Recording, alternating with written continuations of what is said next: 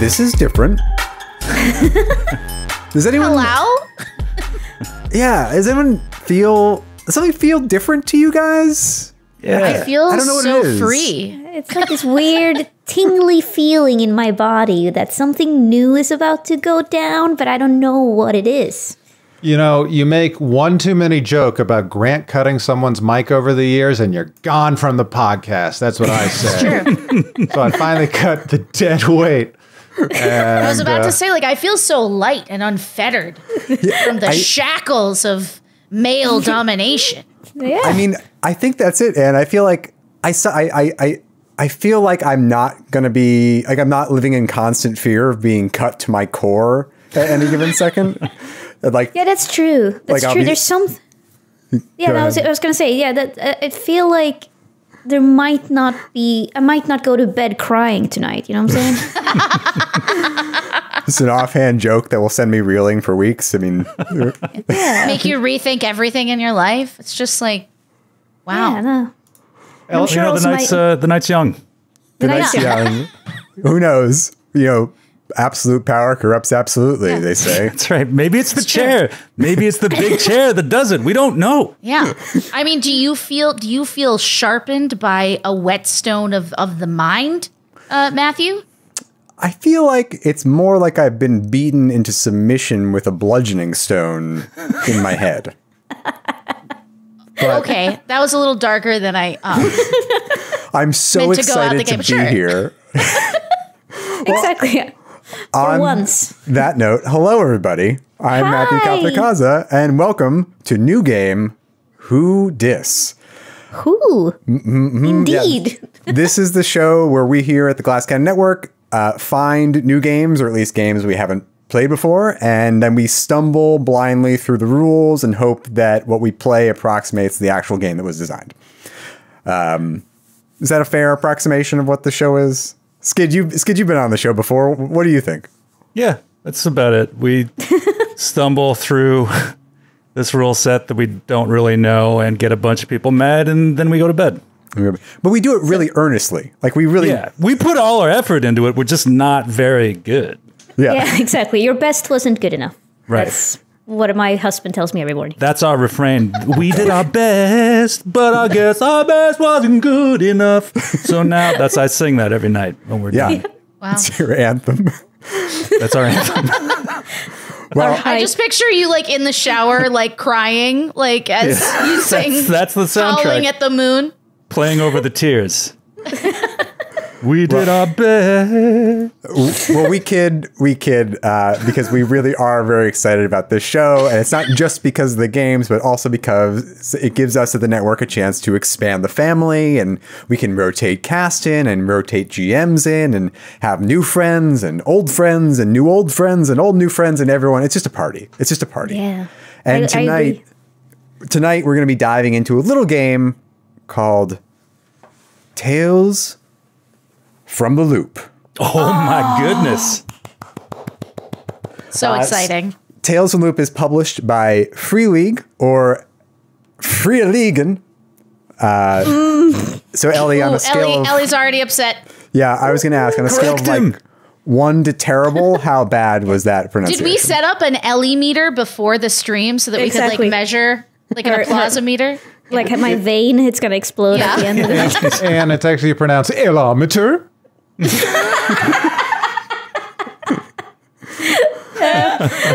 No, seriously. Ellie, that is the only joke I will make about Sweden probably for the next 10 minutes. I mean, the joke's on you, because everyone in Sweden's going to be like, did you remember how he said Fria Ligan is how he said it? Wow, that's so different than how Matthew said it. Yeah. Wow. It was so sensual. I had no idea. Yeah, you have it's to say embarrassing is what it is. Oh, man. I was just I wouldn't want to be in Americans. this chair right now. That's just like, damn. I know who's going to bed crying tonight. Yeah. Oh, Matthew. It only took 10 minutes. Yeah. Your hopes disappeared immediately. I'm sorry. That lasted about 4 minutes. Yeah. Well, Ellie, how are you? You are here. You are well known to the network, and you have decided to join us for this little ramshackle endeavor. So, how are you? I'm great, and I'm very excited. I've been a fan of Free League for a long time. Also, Simon Stålenhag, who wrote have drawn the pictures. I loved him before even even the game was written for him. So I remember when they made the announcement that they would make an RPG game based on his art. So I thought that was so freaking cool. And he's also a playwright, by the way. I think he's now working for. He's done some stuff for Royal. I think so. Maybe I should have double checked this before I started talking out of my asshole. But you know what? Ellie is in the house. I always do this. I fact check nothing and speak with very little confidence on things. And you stand by all your misinformation, which is what I respect. Yeah. And but yeah, so I'm a huge fan. I'm very excited. I'm so glad you guys invited me to do this. So thank you, Matthew, and whoever else decided that was a whoever else that was be a good idea. Whoever decided to throw the 5 of us together in a room and see what happened. Yeah, exactly. It's a fun experiment. No, I'm excited. I'm very excited. Well, we're excited to have you. Thank you. And that brings us to our other friend in the house, Anne Richmond. Hey, what's going on, guys? I'm so glad to be back. It hasn't actually been that long since I led you guys through a D&D romp, dragged you through hell, and I'm excited to be dragged. You know, it's an honor, really, just to be nominated.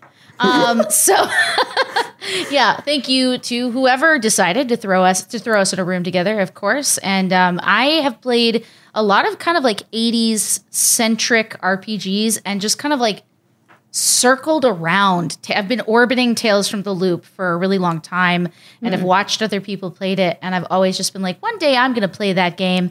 And now here it is. And that day is today. Oh, shit. So it's been great. I've been off, running RPGs and stuff on my channel. And it's just always a pleasure to be back here at GCP. We're always glad to have you. And it's, again, for those of you who don't know, Anne and I go way back, and this has been a fun little random circle of happiness to meet again. I feel like we're righting a great wrong that was committed that neither of us felt that we could tell each other back in the day of our true selves, our deepest selves who enjoyed the fake lives of people who we are not, which is strange because that's what acting is. And yet, I did not feel I could tell a soul of my secret dice rolling acting life. And here we are, righting this wrong today. I mean, I didn't set out to do it this way, but I feel like I live my life by a credo, and that's if it could take no effort and no time to get something that would make you happy, why not take 10 years instead? Exactly. It's true. Life isn't that short, after all. Well, speaking of short, Grant Berger. Oh man! Great seg. It's great to step back into a playing chair on New Game Who This. I will say that I am eating substantially less pizza than I normally do when I'm off screen. So again, you win some, you lose some, but I'm really excited to step into the 80s. I wore a period appropriate T-shirt tonight. Yes. I recently purchased a 200 or I think 100 or 200 episode DVD box set at Best Buy. I was at Best Buy while I dropped off my dog for a vet's appointment, and it was in the same mall. And I have the whole Real Ghostbusters series, and I've just been watching that in preparation. So such a good show. We watched a couple of episodes of that back in the before times when we could be together in person. Well, and we had to hunt it down on YouTube, and it looked terrible. And these are still like standard definition, but they're like actual scans. And it's great to see. Oh, man. Great to see Lorenzo music. And I'm surprised every time Arsenio Hall speaks and it comes out. I know. It's just man. I'm excited for Coming to America coming soon. Anyway. Well, thanks, Grant. And Grant is doing double duty tonight. He's still going to be on the ones and twos producing it, and he'll be back in the saddle playing the game with us all. And that leaves us with Mr. Skid Maher. How are you? How are you, Skid? I'm good. I'm drinking some Welsh whiskey that our friend John Moore sent to me, and I'm drinking it out of I can't really see it, but as a glass with our friend Nick Shelton's face on it. So I'm off to a great start. Yeah. Perfect.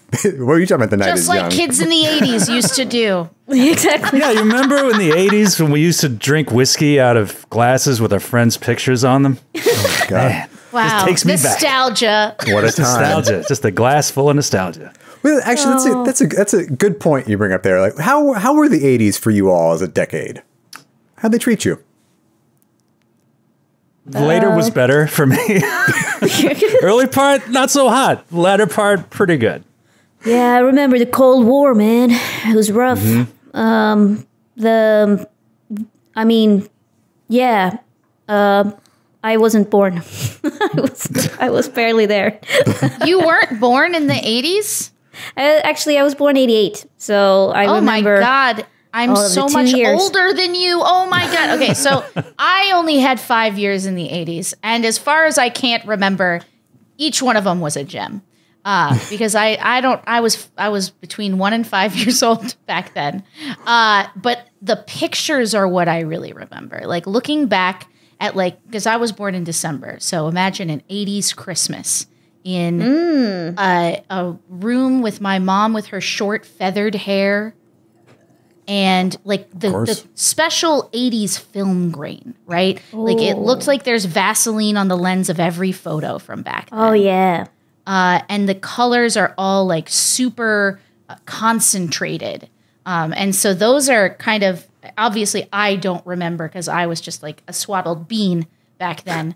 But like seeing those photos of like my dad was like this handsome guy who ran and had facial hair and was like, I feel like all cool dads were like tall, lanky dads. Yeah, that's what know? that's what I remember from the 80s pictures I've seen. There's a lot of hair going on, but not as much as the 70s. But I feel like women and men, a lot more body hair.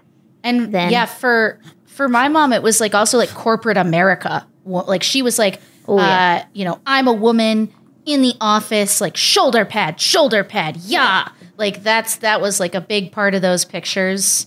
So I have a lot of like, and I love 80s culture in films, right? It feels a little bit like, well, I like pictures of the 80s, but I do feel like it's a very tangible period. Like there's a reason that this game and others tap into that sort of sensibility because it's before cell phones, right? Like it's before, like there's just enough room to expand and get into trouble, but also be home by dawn. I feel like as the specificity of like kids in the 80s. It's a good decade to set horror stuff because of lack of cell phones, but still having like cool technology-ish coming. It was the beginning of, video games had been around a little bit at the end of the 70s, but like home consoles started really arriving with the NES and stuff after, Atari had some stuff, but it really started Nintendo there. Like the Walkman, like a lot of portable electronics and like VHS recorders and stuff got a lot more popular than people have been doing, way back to 8mm, all sorts of recording on film. But things just started to get more and more accessible and there was more technology than ever, but it was still a real pain in the ass to use. For most of the time. So I love it. And Matthew, I know you're running this show, but I have a homework assignment for everyone for episode 2. And that is, I would like everyone, if they feel comfortable, to collect their favorite picture of themselves from the 80s to show on next week's show. It is done, Grant. It is done. I think I can do this. Okay. Yeah. I think, Well, you have a whole week. A whole week. That's true. Oh, man. Well, It can happen. the reason I ask is because the subtitle of this game that we're going to play tonight is Role-Playing in the 80s That Never Was. Grant, do we have any like 80s music we might be able to like dial up here? I think I can play a bouncy C for you. Great. Oh, I'm so excited. So just to give you guys a little background on the game, yes, Tales from the Loop originated as a narrative art book by the artist. Ellie, would you fill in for us here? What is the artist's name? Simon Stålenhag. Yes, that fellow. And it's been adapted into this role-playing game we'll be playing here tonight, as well as a TV series that's on Amazon Prime. I don't know if anyone's watched the TV series. It's pretty cool if you want to check it out. And I also want to take the opportunity to say that the lead game designer here is Niels Hintze. Close. And the editor and the project manager is Thomas Harenstam. I apologize for that mangling. But yeah. Ellie meter is tweaking. It's a tweaking. I feel think like that's- an itch in my eye. It's like, it's fine. It's probably the last Swedish I'll try to pronounce this entire night. Grant, this music is hitting the spot for me. Yeah. Thank you. Nailed Get it. that synth in there. Yeah, so this game, it's all of those kind of movies from the 80s you think of when you think of kids in the 80s. It's like E.T. and The Goonies a little bit, and then, in nostalgia terms, also Stranger Things. Yeah, it's a Swedish game, but per the book, there are actually 2 loops, and loops are experimental particle accelerators, but we'll get to that. There's one in, oh god, I forgot about this one Swedish word, the Malaren Islands in Sweden. Yeah, Mälaren, but it's fine. Okay. But then there's perfect. also one in Boulder City, Nevada, right here in the old US of A.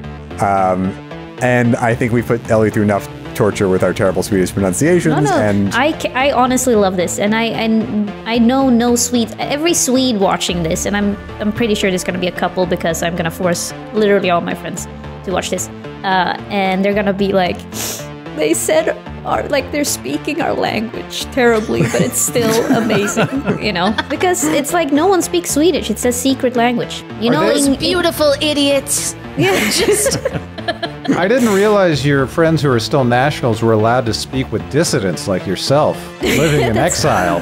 That's fair.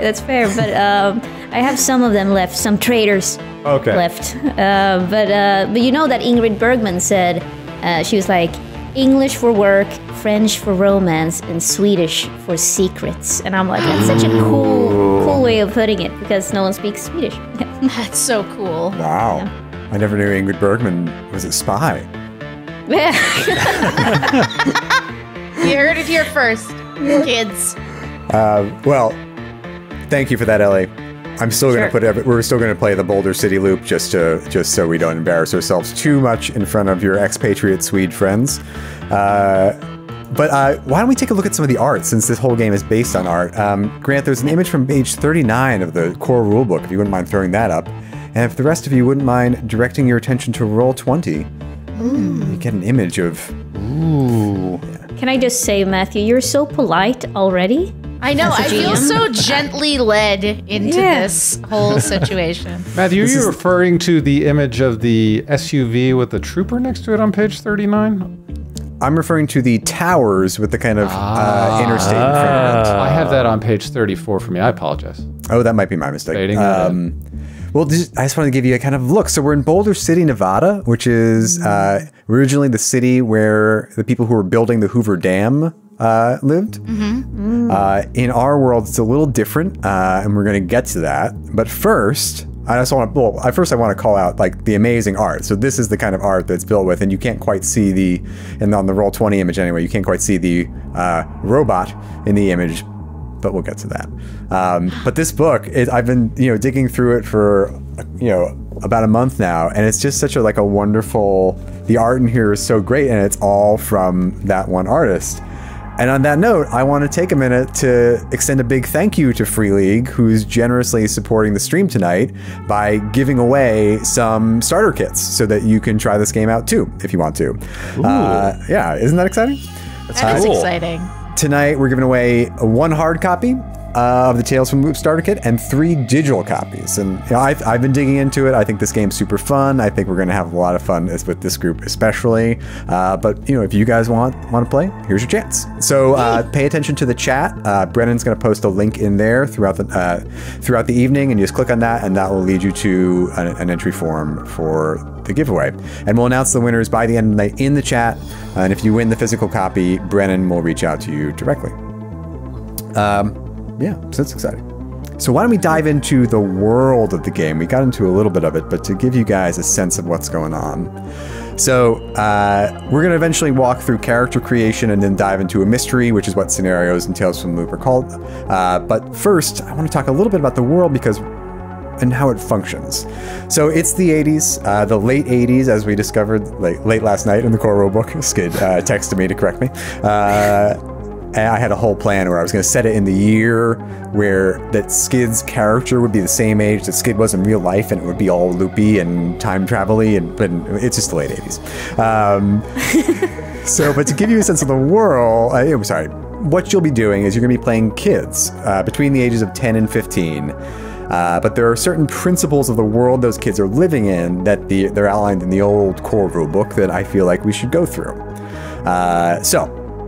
Principle number 1. Your hometown is full of strange and fantastic things. So in this alternate universe that we're living in, we're in the US, we're in the Cold War, all of that's true, but fusion, particle accelerators, and what's called the magnetrine effect were discovered in the 50s, and it broke down the boundaries of what was possible and impossible. And in this world, huge transport vessels fly, and cyborgs and robots can think, and scientists create time portals and objects that replace people's identities, and strange beasts are roaming the landscape, and humanity can contact people and creatures from other times and places. So perfect. All right, I'm gonna calm down. To talk a little bit about the magnetrine effect, I'll direct you to roll 20 once more. And Grant, this is the image from page 32. Ooh. This is, if you see here, this is a kind of a vehicle at the center here. It's an ad for a magnetrine vehicle, and you'll see these plates at the bottom here, and what they do is they use the natural magnetic fields of the Earth to fly, basically. And this is kind of a standard feature of the world, and it's been around again since the 50s. So this is pretty old hat for you guys, and you see this kind of thing all the time. And then there's another thing I'm pretty excited about, and Grant, this will be the image from page 173. Oh, cool. Wait, I want to ride it. So, yeah. Big robots. Hello, new friend. Changing my character. God. I can tell you the name of this robot. It doesn't have like a name. I can tell you the make and model. This is the Iwasaka SBR-71. Yo. Originally constructed for the Japanese self-defense forces, but then adapted for civilian use in the mid-1970s. Hey, baby. Look at his little chicken feet. I mean, Anne and I are so different in this. I'm terrified of these things. I'm like, well, you don't think there's you just are more aware of the possibility that the machines could be become self-aware and take over the world?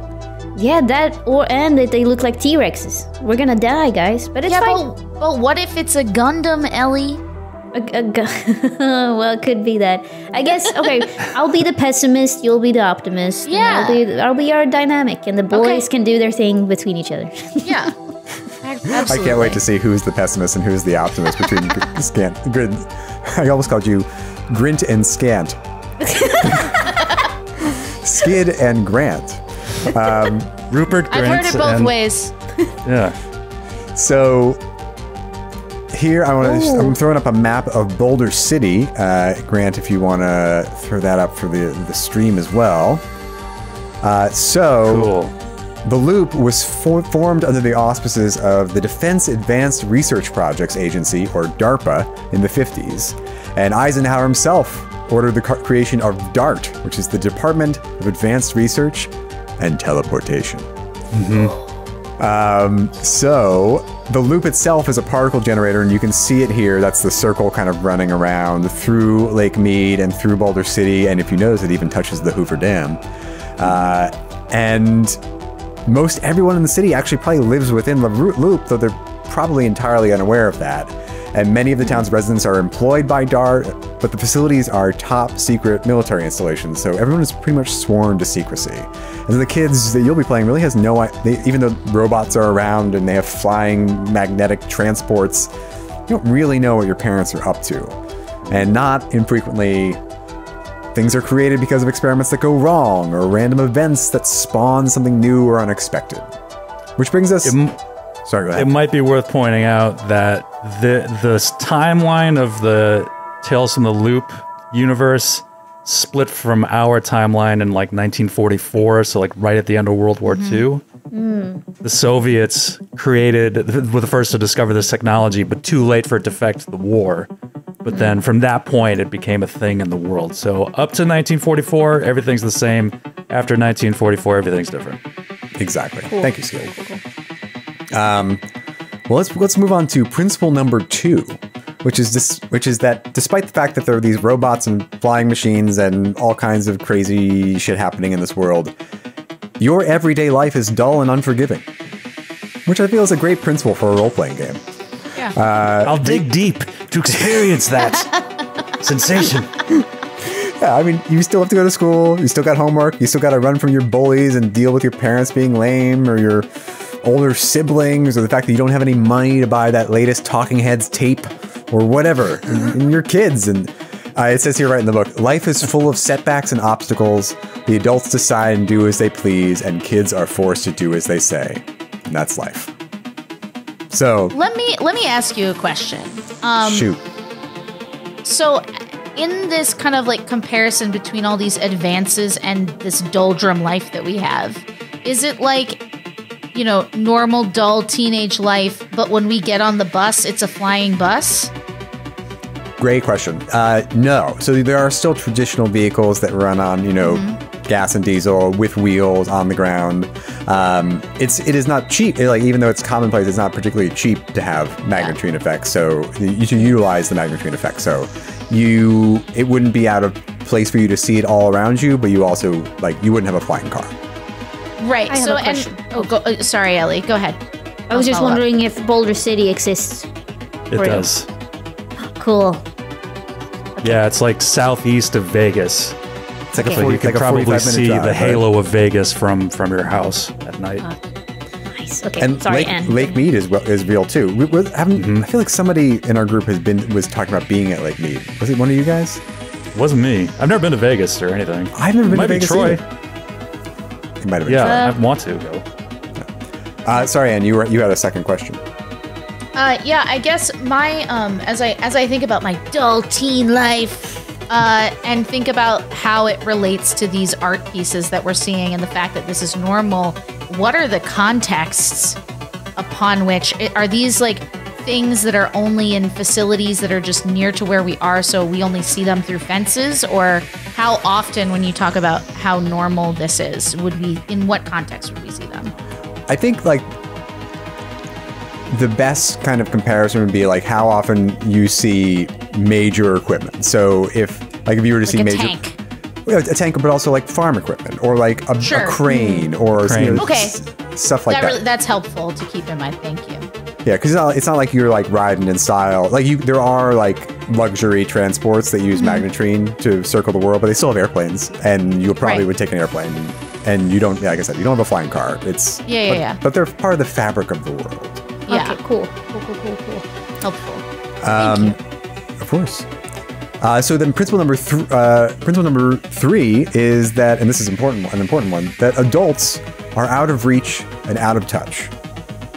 You know, parents... They just don't understand. They just don't understand. They don't understand. They just don't. They just don't. I don't get it. And... you know, in this world, you know, they're off in their own universe, right? Distinct from the kids. And there's no point in asking them for help with problems because they're just going to ignore you because they've got their own shit going on.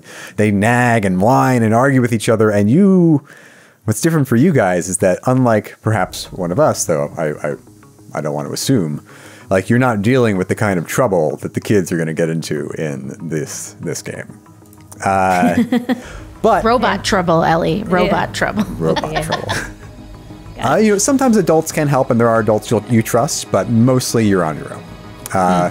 Which brings us to principle number 4, which is an interesting one: that the land of loop is dangerous, yes, but kids will not die.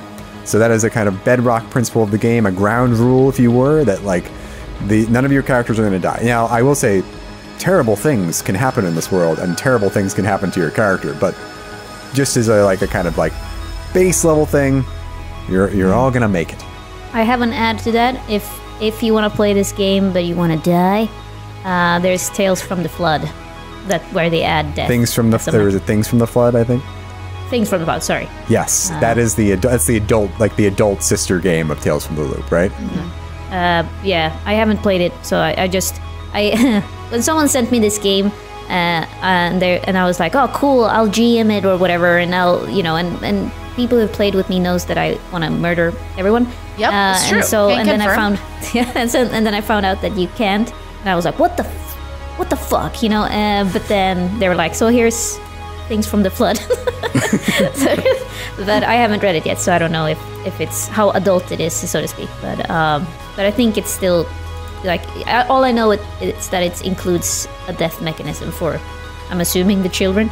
But it's kind of interesting. It's good to note that you won't be able to kill You us. got options. It's on the table in that game. Yeah. Yes. I don't know where to go from there. Also, I'll just segue into principle number 5. I love how. Can we just pause? Because I feel like Matthew was like, what's great about this is I want you all to feel comfortable in the fact that there's no harm to children in this game.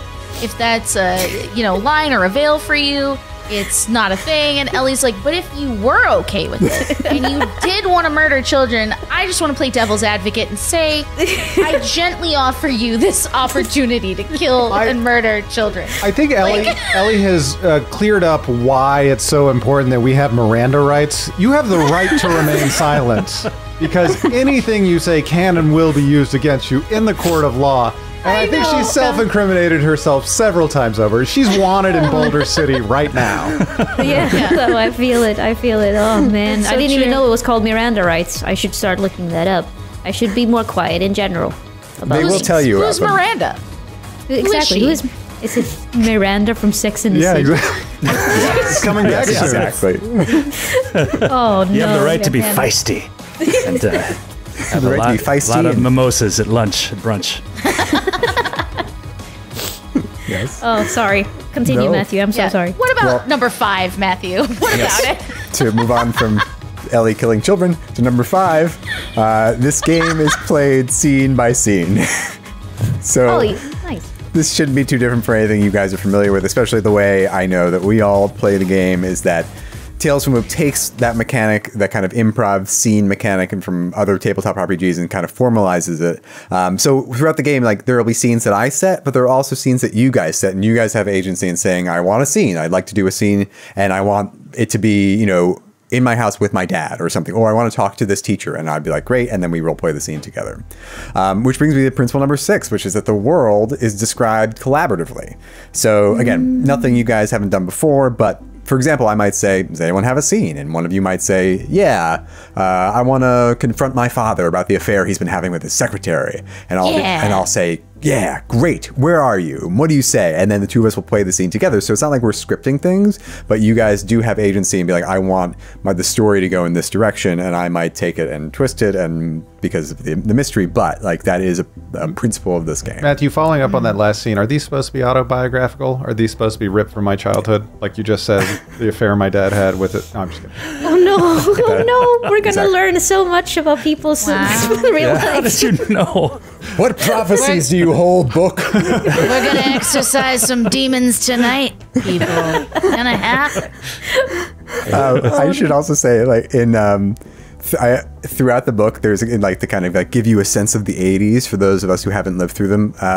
There are like these little listicles about like little boxes to give us some cultural perspective of the era, like 10 popular movies from the '80s or 10 popular TV shows and music videos. And then I saw this one, Skid, and I just couldn't resist telling you about it. But there are the 10 tabletop RPGs from the '80s. Oh. And I just wanted to see how many of these you'd played. Okay. So I'm going to run through them. Now, Advanced Dungeons & Dragons, which technically is in the 80s, but I know you played that one. Obviously. Rollmaster, Yeah, Rollmaster. Yeah. Top Secret, Love Top Secret. I have a new updated box copy over behind me. Call of Cthulhu. No, I've never played Call of Cthulhu. Okay. Champions, I've never heard of that one. Oh, Champions is my favorite superhero role-playing system. The character creation is awesome, but the actual gameplay mechanics are terrible. But it's still really fun. So creating characters is about as far as you want to Next go. game, Champions. Yeah. DM'd by Skid. Coming soon to new game. We have to play a superhero game. Oh, yeah. All right, It what would else? be so fun. I would love to. Masks is awesome if you're looking for one. Masks. Okay. Check it out. We've also got Gangbusters. Loved Gangbusters. That's another TSR product. It takes place in the Prohibition, and you can play either bootleggers, gangsters, or cops. And I think I told the story on the show. Like I was running a campaign where I was in a campaign where my character was an FBI agent, and up to that in the 1920s, FBI agents weren't allowed to carry firearms. And so his whole thing was like he took it to Congress, so he's like trying to lobby to allow federal agents to carry sidearms. You have told that story. I love that story. What else we got? Star Frontiers. Love Star Frontiers. That was TSR's first foray into sci-fi. Not a great universe. It wasn't an awesome setting, to be honest, but the art was a lot of Larry Elmore arts, the very famous cover of the book. Larry Elmore is great, but not a huge fan of the world, but I love sci-fi gaming. Didn't we meet Larry Elmore? Didn't you meet Larry Elmore? I did. I met him a couple times. Okay. Oh, Jesus. All right, 3 more. Chill. Oh, I've never played it. That's a horror-themed one, right? I have no idea. I think it is, yeah. I didn't do any research on any of these games because I assumed you'd played them all. Okay. I think it's about relaxing, actually. Exactly. I know. It's like, can we play that? I'm very tense. It's like it's what the people did before Netflix and chill. Right. It was Oh. just chill. That's why there were so many more children. Right. Man. Pendragon. Pendragon is another fantasy system, but I never played it. And then the final one is, of course, Cyberpunk. Oh. Which fans of New Game Who Dis know all about. And now we're in a time loop that involves New Game Who This. Go check the VODs it's all to see Skid related. play that. It's like Right. red string theory, GCP theories. Yeah. Everything's all connected. So what do you say? You want to jump into some character creation for Tales from the Crypt? Oh, I I'm can't ready. wait. I cannot wait. Oh my Also, god. the rhythm, I regret to tell you, has got me. This music Yeah. It's is amazing. gripping me, and I'm trying not to rock out, but no promises. You know, Gloria Estefan warned you. I know. said it was going the to get rhythm, you. it's going to get you. And I was like, nah, not me. Yeah. Oh, You're all like, no, was not I like, wrong? she could be referring to me. Like, I'm surely above this effect. But Yeah. Did you guys hear No, that? It got me. That dope Castilian lisp Skid threw into Estefan? It was amazing. I love it. Well, let's get ass on our list. feet and into character creation. Okay. Amazing. I'm done. 11. Okay, so like I said, you'll all be playing kids somewhere in the 10 to 15 age range, and that's actually going to have mechanical effects, but let's walk through this step by step. First things first, we're going to choose your type, and that's effectively your class. So there are 8 types in the game. They're kind of archetypal ideas of kids from the 80s. They start on page 50 of the core rulebook if you want to follow along. So, does anyone want to read them off? Does anyone have the core rulebook up? I have. You got it, Ellie? But I'm Swedish and have a slight accent, so I don't know if people enjoy that. I think that makes it all the better. Yeah. Okay. Take us on a ride, Ellie. So what are the types? Oh, all of them: bookworm, computer geek, hick, jock, popular kid, rocker, and troublemaker, weirdo, and that was the last one. Weirdo was the last one. Great. So I give you guys, you guys have had a little time to look at this chapter. You guys have an idea what type you're going to play? I do. What do you think, Skid? I think I'm going to be the jock. Nice. Yes. Amazing. True to form. No. Yeah, that's right. Just relive my own athletically successful childhood. Exactly. 80s Skid was a jock. Total jock. Wow. Love it. Great. What about the rest of you? What are you thinking? I mean, the rhythm got me. And I rhythm think got I'm you. going to have to be a rocker. Oh, a punk rocker. Can we talk about how great these descriptions are, though? It's on screen for everyone to see. It was a worn cassette tape that changed your life. When that song had finished playing, you had found a home. That is it right there, and you are getting It's lost in perfect. this rhythm. Oh, I love it. I decided to be a bookworm. Oh yeah. All right. It's good to have a bookworm because you guys are gonna need to figure some things out. Oh yeah. Unfortunately, played by me. It's all right. There are dice rolls to help us. Okay, cool. Thank God. All right. And Grant, what you thinking? You know, I'm drawn to a couple. I'm drawn to Computer Geek, which has gotten. I kind of have a similar haircut to the Computer Geek in the book, which I'll throw up right now. It's a bit more bullish than mine. Thinking Computer Geek, but I'm also drawn to the Troublemaker. I gotta say. Ooh, yeah. I'm kind of so prone to peer pressure, just like I was as a child. I kind of want like a group vote or Matthew to tell me what to play, just to have fun with the system. What do you think would be the most fun, Matthew? Let's do a group vote. Ooh. I don't want to tip my hand, as it were. So there's the remaining ones are Computer Geek, Hick, Troublemaker, Popular Kid. I don't know if I can do that. That's too much of a stretch. Wow. Weirdo. I also like Weirdo. Weirdo. Yeah. Weirdo is the Ali Sheedy from Breakfast Club. Yes. Character. Yeah, I'm trying to think of. I had to look for the description at Hick because I was like, "What is a Hick?" And then I'm like, "Oh, okay." Well, there's a couple ways to slice this orange. That's a new thing that people are saying. All the kids are saying it. They're not. But each one of these archetypes has key skills. So should we maybe think about what key skills we have and don't have before we guide Grant into I think that's really incredible experience? Really smart. I think it's. Well, that's why you brought me here. It makes sense for all of y'all to talk about your key skills, and I'll look over the rest while you do. Sure. Yep. Well, Okay. Ellie, why don't you start? Well, my key skills are calculate, investigate, comprehend, which I realize now might not fit my backstory, but that's fine. Well, I wouldn't worry about it because the skills are kind of. We'll get to skills, but they're kind of widely malleable. applicable. There's a bunch of stuff you can do with each one. There's only 12 skills in this game, so they have kind of broad applications. And if you think it's too when you hear my backstory, you think it like doesn't fit, I could also be a weirdo. I think. We all could also be a weirdo. That's a stretch, Ellie. Yeah. No. I believe in you. Cool. And what are the Rocker's key skills?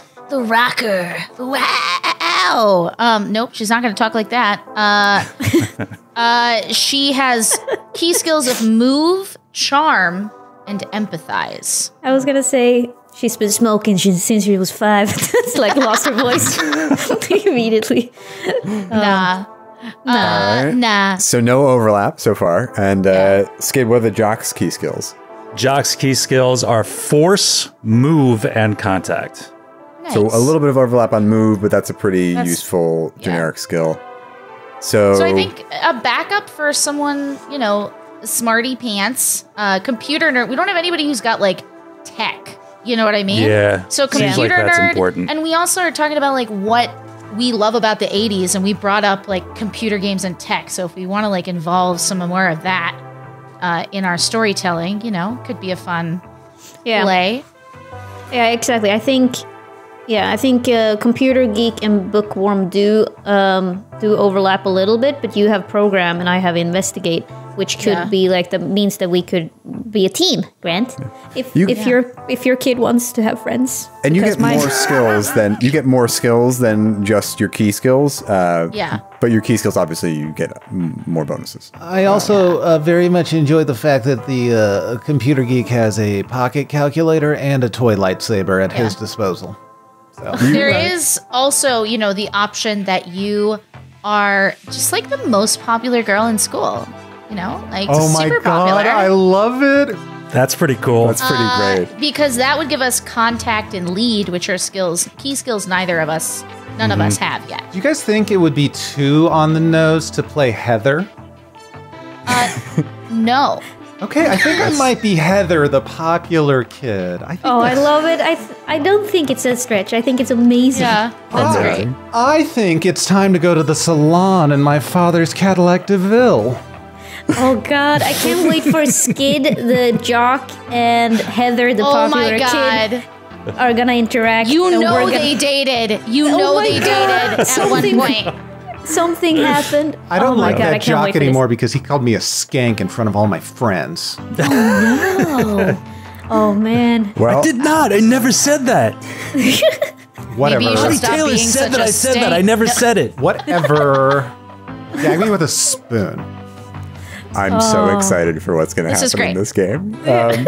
Okay, so we've got a popular kid, a jock, a bookworm, and a rocker. Yeah. It's a pretty fun party. Oh man, I'm just gonna be Keanu Reeves from Cyberpunk. So again, the streams they're gonna cross here. No, I gotta say, like, it's so interesting because the jock in this movie would probably at first have a crush on the popular kid, but would then either find the inner beauty inside the rocker or the bookworm at some point. And then one of those other two would date someone outside of the circle, and the popular kid would just like have something terrible happen to them, I'm sure. So Don't you forget about forget me. about me. I'll be alone dancing in the Alrighty. So now what we have to decide on is how old you each are. So you can choose anywhere from 10 to 15. Your age affects your attribute scores, which are your ability scores, and the number of luck points you get. So older kids get higher attribute scores, but the younger kids get more luck points. But And how does luck function? Like, what does it do? Luck function. So you get a certain number of luck points a day depending on your age. And if you fail a dice roll, you can spend a luck point to try again. And they replenish between sessions. So they can be really useful. Because you'll see you're not going to roll dice quite as much as you do in, say, a Pathfinder game. You're going to either those moments when you get into trouble or when you need to roll the dice. Yeah. But it can also just be how you see the character. Like if your character is 15, then your character's 15. Like, and you can build from that way too. Yeah, my character's 15. That's all I know. All right. That's literally it. I have nothing else to say on the topic. Awesome. Yeah. What are you thinking, Ellie? How old is your bookworm going to be? My character is 10. 10. Oh, wow. That's a huge gap when you're a teenager. Oh yeah. Yeah. I mean, yeah. Skid, how old is your jock? I think 14. 14. And Grant, what about Heather? How old is Heather? Heather's 15 and she has a learner's permit, and her dad lets her borrow the car whenever she wants to go get ice cream and head up to the mall. It's really great. There's something that I feel like we need to include, and you can say no. Just go with this. But I feel like we were friends in middle school, but we ain't friends no more. Absolutely. yeah. That's good. Yeah. You got They're spreading weird rumors maybe about Yeah. the rocker. She is Just like Mean Girls. She is so weird, guys. I don't even know what she does in the band room after school. I hear that she's practicing kissing on her hand by herself. Oh no! That's disgusting. Okay. I'm playing By the way, I don't want to quash this because this is actually a part of character creation Yeah. when you guys decide your relationships to one another. Yeah. Okay. But- Okay. Yeah. Okay, sure. Sorry. Well, like- I was I didn't just know. I I was got just scared. playing an extra to Grant's little girl gang there. Mean Girls game. My character is not sitting there being like, really? My character is not even there. Your character's in the corner reading a book, and she hears exactly. the whole conversation, but when she hears something nasty, she just adjusts her glasses and turns away a little bit. Yeah. Perfect. Well, speaking of, my character is actually a boy. So, Oh. yeah. Boy worm. A boy worm. Boy worm. He's just a worm with glasses. That's so cute. Yeah, all of a sudden we bring in other species and things. You said things got how weird weird can here, this get? Matthew. How weird. Yeah. I mean, there's Could time get yet. pretty weird. An actual worm. There's time to become a worm yet, child. Why don't we do attributes? Okay. So these are basically your ability scores. So I'll just run through them for you. So body is the ability to jump high, run fast, fight, sneak, and climb. Tech is the ability to understand machines and robots and program technological things, open locked doors, and build things. Heart is the ability to make friends, lie, know the right people, create a good atmosphere, and persuade others. And mind is the ability to find weak points, understand people, situations, and creatures, solve riddles, understand clues, and like kind of have the right knowledge at the right time. So these, you actually don't pick these. Your age is the number. Well, you do. So let me take it back. Your age equals the number of points you have to spend. So if you're 12, you have 12 points to distribute. If you're 15, you have 15 points to distribute. So no starting score can be higher than 5 in any attribute, and you must have at least 1 in each attribute. Okay. And you'll notice that skills are linked to attribute. So, for example, I'm going to flip ahead in my book here. So, like, calculate is a tech skill. So, that's something to be aware of. Cool. So attributes are body, tech, heart, mind, and then the skills. Because I'm dumb. I don't know. I have 3. I am 10. So I have 10 points to divide into the attributes, and do I get then extra points for the skills? Yeah, skills are separate. So we'll do those. Okay. But yeah. So how did you divide your skills? You don't need to tell me all the numbers. That's boring. But if you like, what's your key stat and what's your dump stat? Let's go that way. My key stat for now, just because I know my backstory, is going to be mind, and then my other key stat is going to be body. Like I'm good at sneaking, is what I'm thinking, and I'm going to be good at investigate and comprehend for mind. And then my shitty stats are going to be tech and heart. Great. All right.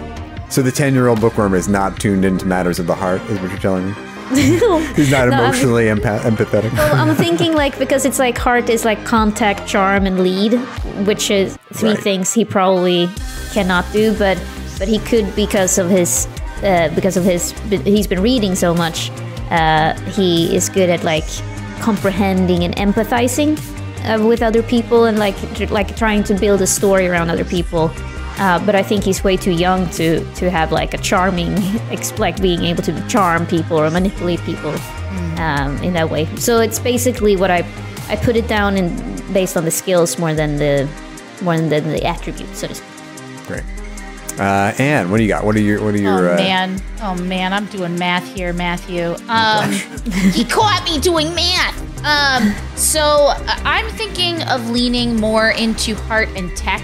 I imagine that as a rocker, she's got to set up amps and maybe does like AV club type stuff too. And so I think that's probably going to be her main stuff with like a backup body, just a backup, because I have 15 whole points to spend. It's true. So you'll love the way you look. I guarantee it, is what I'm saying. So yeah, it's heart and tech are mainline kind of what she's going to do, but I think she's got that lead, charm, contact game on fleek. Nice. Is where I think I'm gonna go with my heart. But yeah, I think that makes sense for the group we have too, with balance and stuff. Great. Skid, what you got? What you thinking? I've got 5 body. I think he really is like a good athlete. He's like 3 inches taller than the average kid. He's kind of strong, kind of lanky, but he's a good athlete. And then heart is my other good stat, and then mind and tech kind of dumped. Great. And Grant, what about old Heather?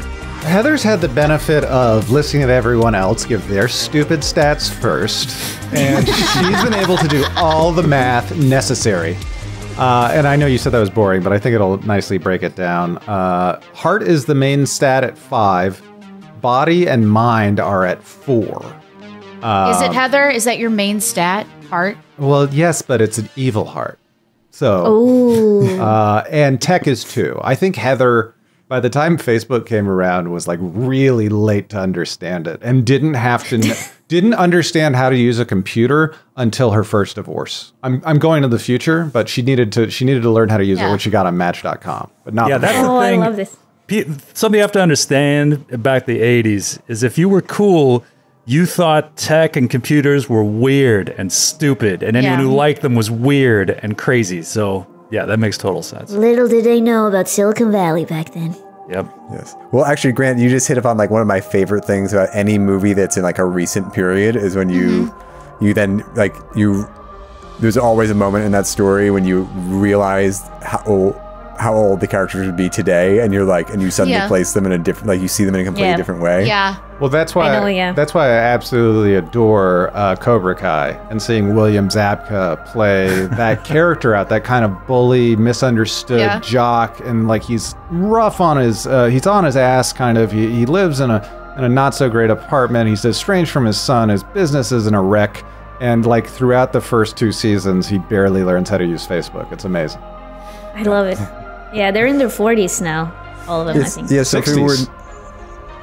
Machio's 60. Machio's 60. No, sorry, I meant our characters. Okay, got it. Sorry. I was like, Jesus, are they 60 really? Because let's say it's like 88, right? So if you're 15, you would have been born in 73. So you're, gosh, 47. 88. 47. Yeah. 48. Yeah. All right, Skid. What are we doing? That was everybody. Everybody gave me their attributes. Yep. Amazing. All right. So let's move on to luck points. So like I said, luck points are, you can use them to re-roll a dice roll when you fail, and they replenish between sessions. And so luck points equal 15 minus your age. So if you're 15, you ain't got any luck points. That's fascinating. Life is hard. And if I'm 10, so if I'm 10, I have 5. You have max luck points. Oh, I'm a little hobbit, or like a gnome, like. Yeah, hobbit. Yeah. You're lucky like a hobbit. The amount that you were charmed by your own amount of like mechanic luck was 10 out of 10. I love it. Well, you think about watching like if you're ever around kids and you're not used to being around kids, you'll see a kid run full speed into a wall, fall over, and get back up. It reminds me of that. And like if I did that, I would be in a cast for weeks. Yeah. I've thought about that actually with you, Grant. Like, I don't know if I've ever told you. I think about you smashing into walls constantly. Fantasize about it. Hour after hour. Every day. Lie there, but like dreaming of it. Between you and me, I'm 5 foot and you're 6'4". If I fall over, everyone's like, "Oh, Ellie, that's so cute." If you fall over, it's a building falling over. Then it's like everyone's like, "Watch out, nuclear blast!" And because it's so much collateral damage. Ellie, you just got to get ready if you ever see me fall down slowly to go timber. Exactly. Yeah, I love it. Can I get a flag on that play?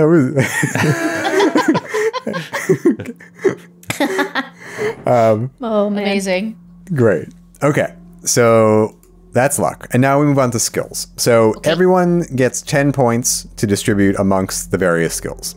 At each of your types, as you guys so astutely noticed, have 3 connected skills. And in those skills, you can put up to 3 points. In everything else, a starting skill level of 1 is your max. Okay. So I feel like it might be helpful for me, but also those of you out there in the dark, if we understood baseline what purview each of these skills has, like what kind of checks are they going to be involved in? So yeah, that is a great idea.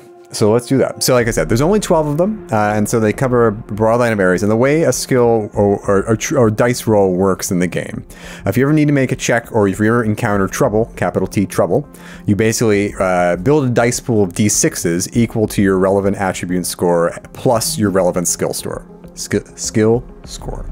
And then you roll, and every 6 you roll is a success. And depending on how difficult the task is, it may require a different number of successes. So like in every day, something that's fairly easy might only require 1 success, but something that's more difficult might require 2 or 3. But if you roll bonus successes, so if you only need 1, but you rolled 3, you have 2 extra successes that you can use to buy effects. And those are specific to each skill. So I'll run through them all in a minute. But for example, if you're using Tinker to build something, you can, if you roll those extra successes, maybe that item you build is more durable than you expected, and it gives you an additional bonus when you use it. Right. Or if you're using Tinker to manipulate, you're going to pick a lock and you get an extra success, and you can use that extra success to buy the bonus of showing off. If you're trying to impress Heather, for example, just to name a completely random example. But yeah, why don't we run through the skills, and while you guys are working on them, and then we'll come back to them. I'm done. So the body skills. I'm done. Wow. Okay, bookworm, calm down. Sir. All right. Oh, but yep. So- yeah. Well, Ellie, you can check your work while the others keep using their allotted time.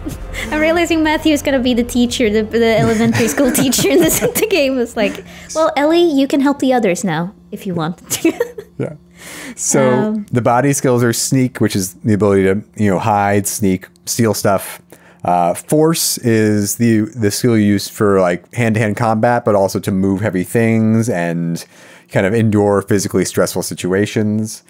Move is the ability to climb, run, balance, chase someone, run away from someone, that kind of thing. So those are the body skills. The tech skills are tinker, program, and calculate. So tinker is the ability to build and manipulate machines and other mechanical items. So you can use it, the build, if you look at the skill, there's a build subhead and a manipulate subhead. So like those are pretty self-explanatory. If you want to build something versus kind of work with something that already exists. Program is the ability to create and manipulate computer programs and electronic devices. So you'd use this to build a computer, or build a ham radio, or hack a computer, or whatever you're going to use, depending if you're using build or manipulate. Calculate is the skill that allows you to know how technical objects work and how to use them. So you're going to encounter, spoilers, robots, machines, magnetrine ships, cyborgs, an alarm clock, any of these things. And calculate will allow you to know, like, how does this work? What's its purpose? Can I use it? Can I build it? All that stuff like that. The heart skills are contact, charm, and lead. Contact is a funky one. It's actually kind of like it's like knowing who to talk to about certain things. Right. So if you're in trouble, and you can roll to find out who you should go to, who might be able to help you. So it's kind of like an investigate, but like related to who's in your Rolodex. Exactly. Yeah. Okay. It's like who actually might be really helpful with this, like the gym teacher might know, so like that, that kind of. Yeah. Charm is pretty self-explanatory, like the ability to charm people, lie to them, befriend them, get them on your side, get them to do what you want. And lead is the ability to help your friends work together. So this actually has mechanical effects too. So if if you're working with everybody and you encounter trouble, you can choose to try to lead the other kids and inspire them maybe. And you can basically give them bonus dice to the other kids for their roles if you succeed, which is a pretty valuable skill. So let me ask you. Yeah. Oh, sorry. You know what? I'll wait till you're done with this, and then I'm going to ask you a question when Great. you're done going through all of them. I'm happy to take questions whenever you want. Yeah, I want it to be like its own section, and then I'll be like, advanced questionnaire featuring Anne Richmond. I get you. So the mind skills are investigate, comprehend, and empathize. So investigate is finding clues, hidden objects, figuring out puzzles, that kind of thing. Comprehend is it's kind of like a knowledge check in Pathfinder. It's like the ability to have the information or know where to find the information in the library or the ARPANET or whatever it is you're going to use. And empathize is kind of the ability to know what makes a person tick and also to find their weaknesses. So that can be a Sense person motive. Yeah, it's like a sense motive.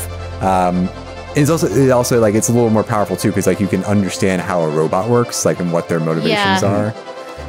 Like you can sense their motive. Yeah, great. So Anne. So I guess what my question is, we talked about key skills. Yeah. For our archetypes. So how does that do we get like a bonus to key skills, or what does that actually mean mechanically? Yeah. Mechanically, if it's one of your key skills, you are allowed to put up to 3 points in it at character creation. I see. Okay. And everything else is up to 2. Just 1. Oh, just 1. Oh. Yeah. And you don't have that many points to spend either. So No. So it was very good that we decided to kind of spread out the skills of the party. Yeah. Yeah. It's almost like we've played RPGs before. No. I think I'm going to have to go back to the computer nerd after this optimization. Well, we know who's a min-maxer in the group now. All right. What a shock. Oh gosh. Oh no. Ellie, you've already distributed your skill points. Would you like to give us a random sampling of how you did so? Yes, and this is all again based on more my backstory than the archetype, so it makes sense to me. But so if people in chat get panicky about like what an idiot, then just know it's an old Ellie play. So I put on body, I put sneak 3 skills. Oh, that old chestnut? That old Ellie play? Old Ellie play. Oh. An old Ellie play of ruining the entire party. No, I have put 3. I put my 3 in sneak because I figured I'm the tiny one. I'm Tiny Tim basically, and so you guys can send me in to like do stuff is what I'm thinking. And that was my role in the 80s, or actually more like the 90s because I was 1 year old in the 80s. But like my brothers would send me in to sneak apples from neighbors and like ruin other people's bikes. So I think that could be fun. What? Wait. Hold Stealing apples and ruining bikes? That should be a game. That should be a game. It was called the Mischief Club. And I was part of God, I would kill for Oh my a sibling. God. That sounds amazing. Oh my God, you're killing me already. This is Mischief amazing. Club? Mischief Club. And you were Apple Thief in Chief.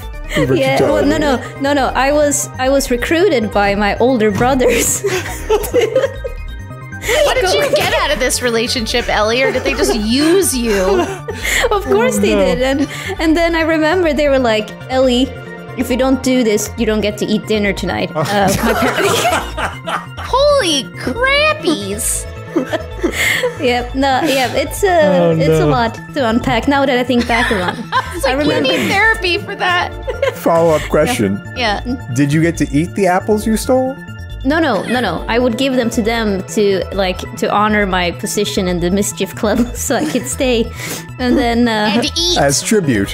oh, and I remember now they had one of those bullies at like in our playground, and then I had an apple, and I'm like, here, and he's like, go fetch me another one, and if you fail, this is what's gonna happen to you. And then he threw the apple into a tree, and it just exploded into a million pieces.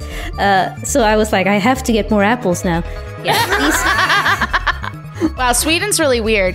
Yep. This is where this game comes from. So you know now why they created things from the flood, because. All right. I'm gonna have to go Wasn't back. dark enough for us Swedes who know the true pain of growing up. Yeah. All right. Yeah. So. I feel like I'm gonna have to go 3 back instinct. and add a lot more apple drama into the into the You're like, mystery. I'm really missing a key element here. Yeah, I didn't realize that wasn't a thing. We call it parla äpplen, like you would sneak apples. That was a thing. Okay, Yeah, that's cool. not a thing here. This is Okay, cool. This is why idiomatic translation is such a delicate thing. Yeah, you know when you guys were talking about apple bobbing or whatever the thing Right. you guys do here, I was like, oh yeah, All the oh I time. know what that is. That's like stealing apples from your neighbor. It's No, So does stealing apples everyone from your- have their own apple tree so that people can steal from each other? Oh yeah, it was like we lived. People had orchard, like those beautiful apple trees that would go pink in the spring. and it was Yeah, very like pretty. in Animal Crossing. It's You my know, only when, reference. when Herbert Hoover was pursuing the chicken in every pot policy for the United States, Sweden was pursuing the apple tree in every yard. Yes, that's right. It's the same. It's the same Sorry thing, about that really. sidetrack, but We're yeah. so So I had alike. so I have to- illuminating. 3 in sneak and 2 in move, and then I have 1 in investigate, 2 comprehend, 2 in empathize. So hold on. Anything that you can only put more than 1 in your 3 key skills. Oh shit! Ooh, Ellie did it wrong. Ooh, teacher, thought- teacher. Oh, I'm sorry, I fucked up then. I thought you said okay, so then it's a bunch of 1s then. Yeah. So you can put 3 in calculate, investigate, and comprehend. Well, Everything else you have to put. You can only put 1 in. Ellie, you're aware this is New Game Who This, not the Mischief Club, correct? Because the way you're distributing points makes me think that you think it's the Mischief Club. Yeah, it's Yeah. very Mischief Club. yeah, oh crap. All right. Now I have to do math. 1, 2, 3, 4, 6. So I have 1 more point to spend somewhere. Where should I? Maybe I'll put it in. Maybe I'll put it then in calculate, just because that was a key skill. But I mean, I don't think I'll use it much. You might. Who knows? Yeah. You're very lucky. So Yeah, that's true. Yeah. alrighty, Grant. Let's mix up the order here. Grant, what did how did you distribute your skill points? Heather is going to excel at 2 of her key attributes or key skills, which are contact and charm. Those will both be 3s. I feel like she's got to know the right people with her family. And of course, she's charming. This is either going to be like legendary, insufferable, or insufferable. And then she put a 1 into the following skills: lead, move, sneak, and empathize. Ooh. So deep down underneath that cold black heart, she is able to empathize with her fellow humans. Well, I don't think empathizing necessarily means that you have to have good intent after you've been able to it's share like feelings. knowing the perfect insult to cut someone down to size. Right. Eyebrows. In fact, Eyebrows, I think exactly. the things that she teases people about are her greatest insecurities, which classic bully stuff.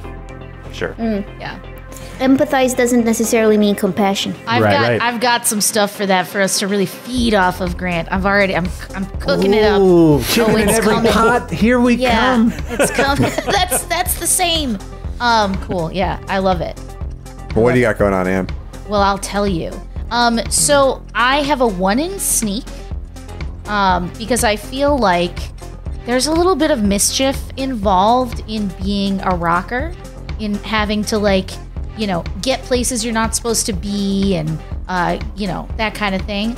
I've also chosen a 3 in move because sometimes you get caught and you gotta run. It just seems like a good insurance policy to take out on my own bad choices with 0 luck on the line.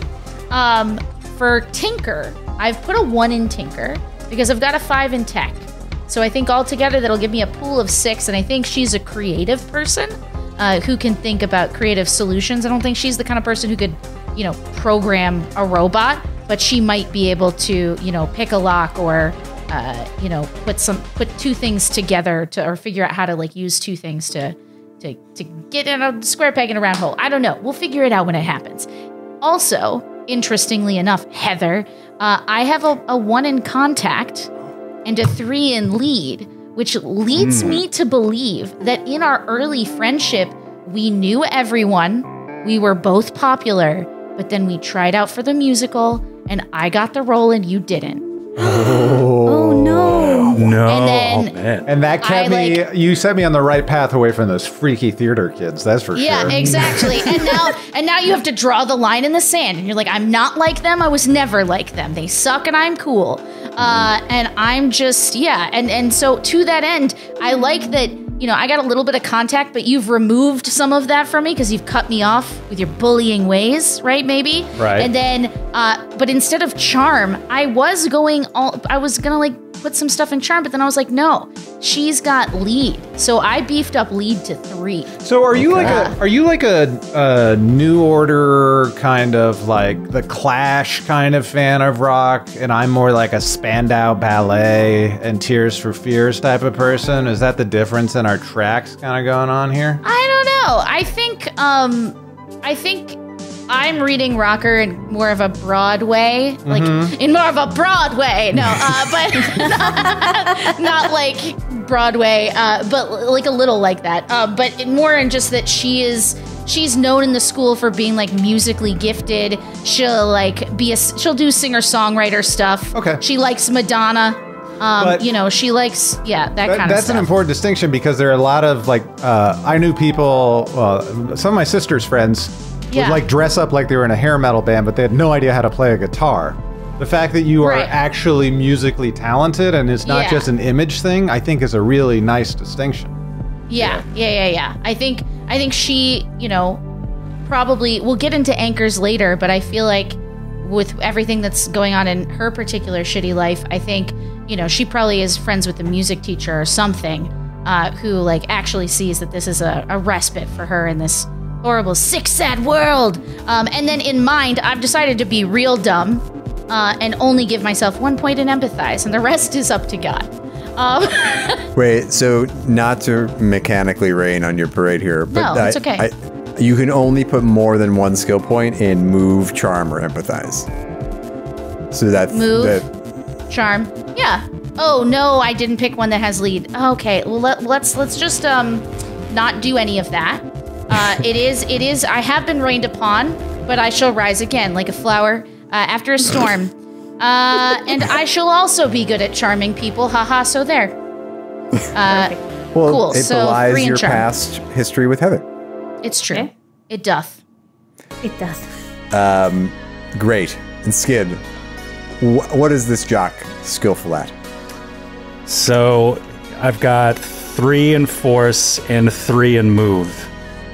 He's just a gifted athlete. He's a real good jock. What sport does he play? Or what sports? Basketball. Basketball. Oh yeah, Basketball cool. Like he's good at everything, but he loves basketball. His dad loves basketball more than anything. So he's got 3 in force, 3 in move, 1 in sneak, 1 in lead, 1 in contact, and 1 in program. And I'm kind of basing this character a little bit on a friend of mine growing up, my friend Chris, who was we were all our little nerdy group. We played D&D and everything together. And we were kind of shunned and everything because we were nerds.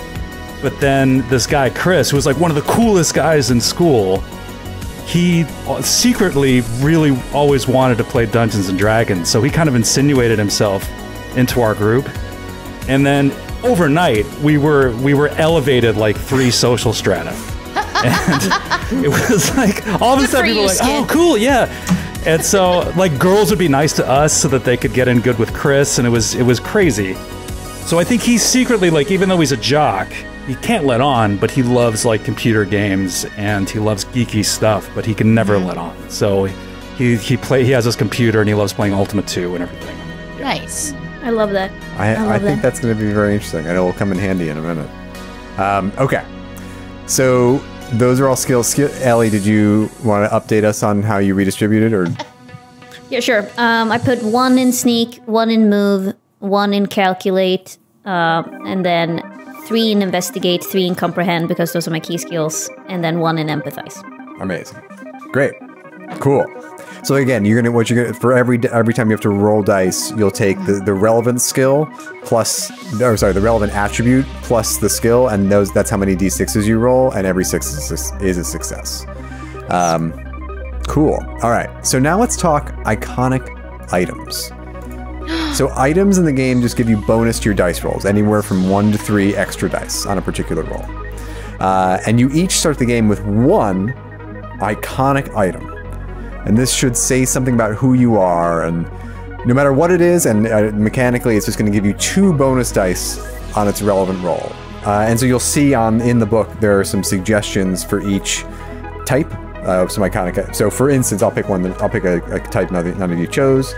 So for the computer geek, none of you is a computer geek, right? Nope. You could choose like Graham read them off before, like a computer or a pocket calculator or a toy lightsaber. And you can make a case for how you're using the item that it should affect a certain roll. So like, yes, you've got a toy lightsaber and it's a toy, but you could argue that it should be used for a force roll. See what I did there? But you could argue it should be used for a force roll because like you're going to try to like hit something with it, or like use the lightsaber to kind of like, to defend you from crazy robots or bullies or something. Nice. So yeah. So or if you have the computer, you could try to use it for different things. And it's gonna if you convince me, then that will give you a +2 on that roll, so 2 extra dice. Anyone have an iconic item already, or have one in mind? Yeah, Ellie. What do you got, Ellie? I do. I'm Ellie. I'm perfect. Well, we need Teacher's pet over here. We get into character. I have this again might also ruin the entire game because I now realized how the hell am I going to use this thing. But I have a Hasselblad camera, which is a Swedish manufacturer of cameras, 2000, and so he's using that to snap a bunch of pictures on everything in nature and all of that stuff. And he inherited it from his grandfather, who passed away, who was from Sweden as well. So you'll be playing a character of Swedish ancestry on the game, Ellie? I will, Matthew. Funny you should ask. Yeah, his mother was Swedish, and he lived his entire. Do you want to hear all this now? No, you're right. You're right. We'll get to that. Okay, cool. Skid, what is your iconic item?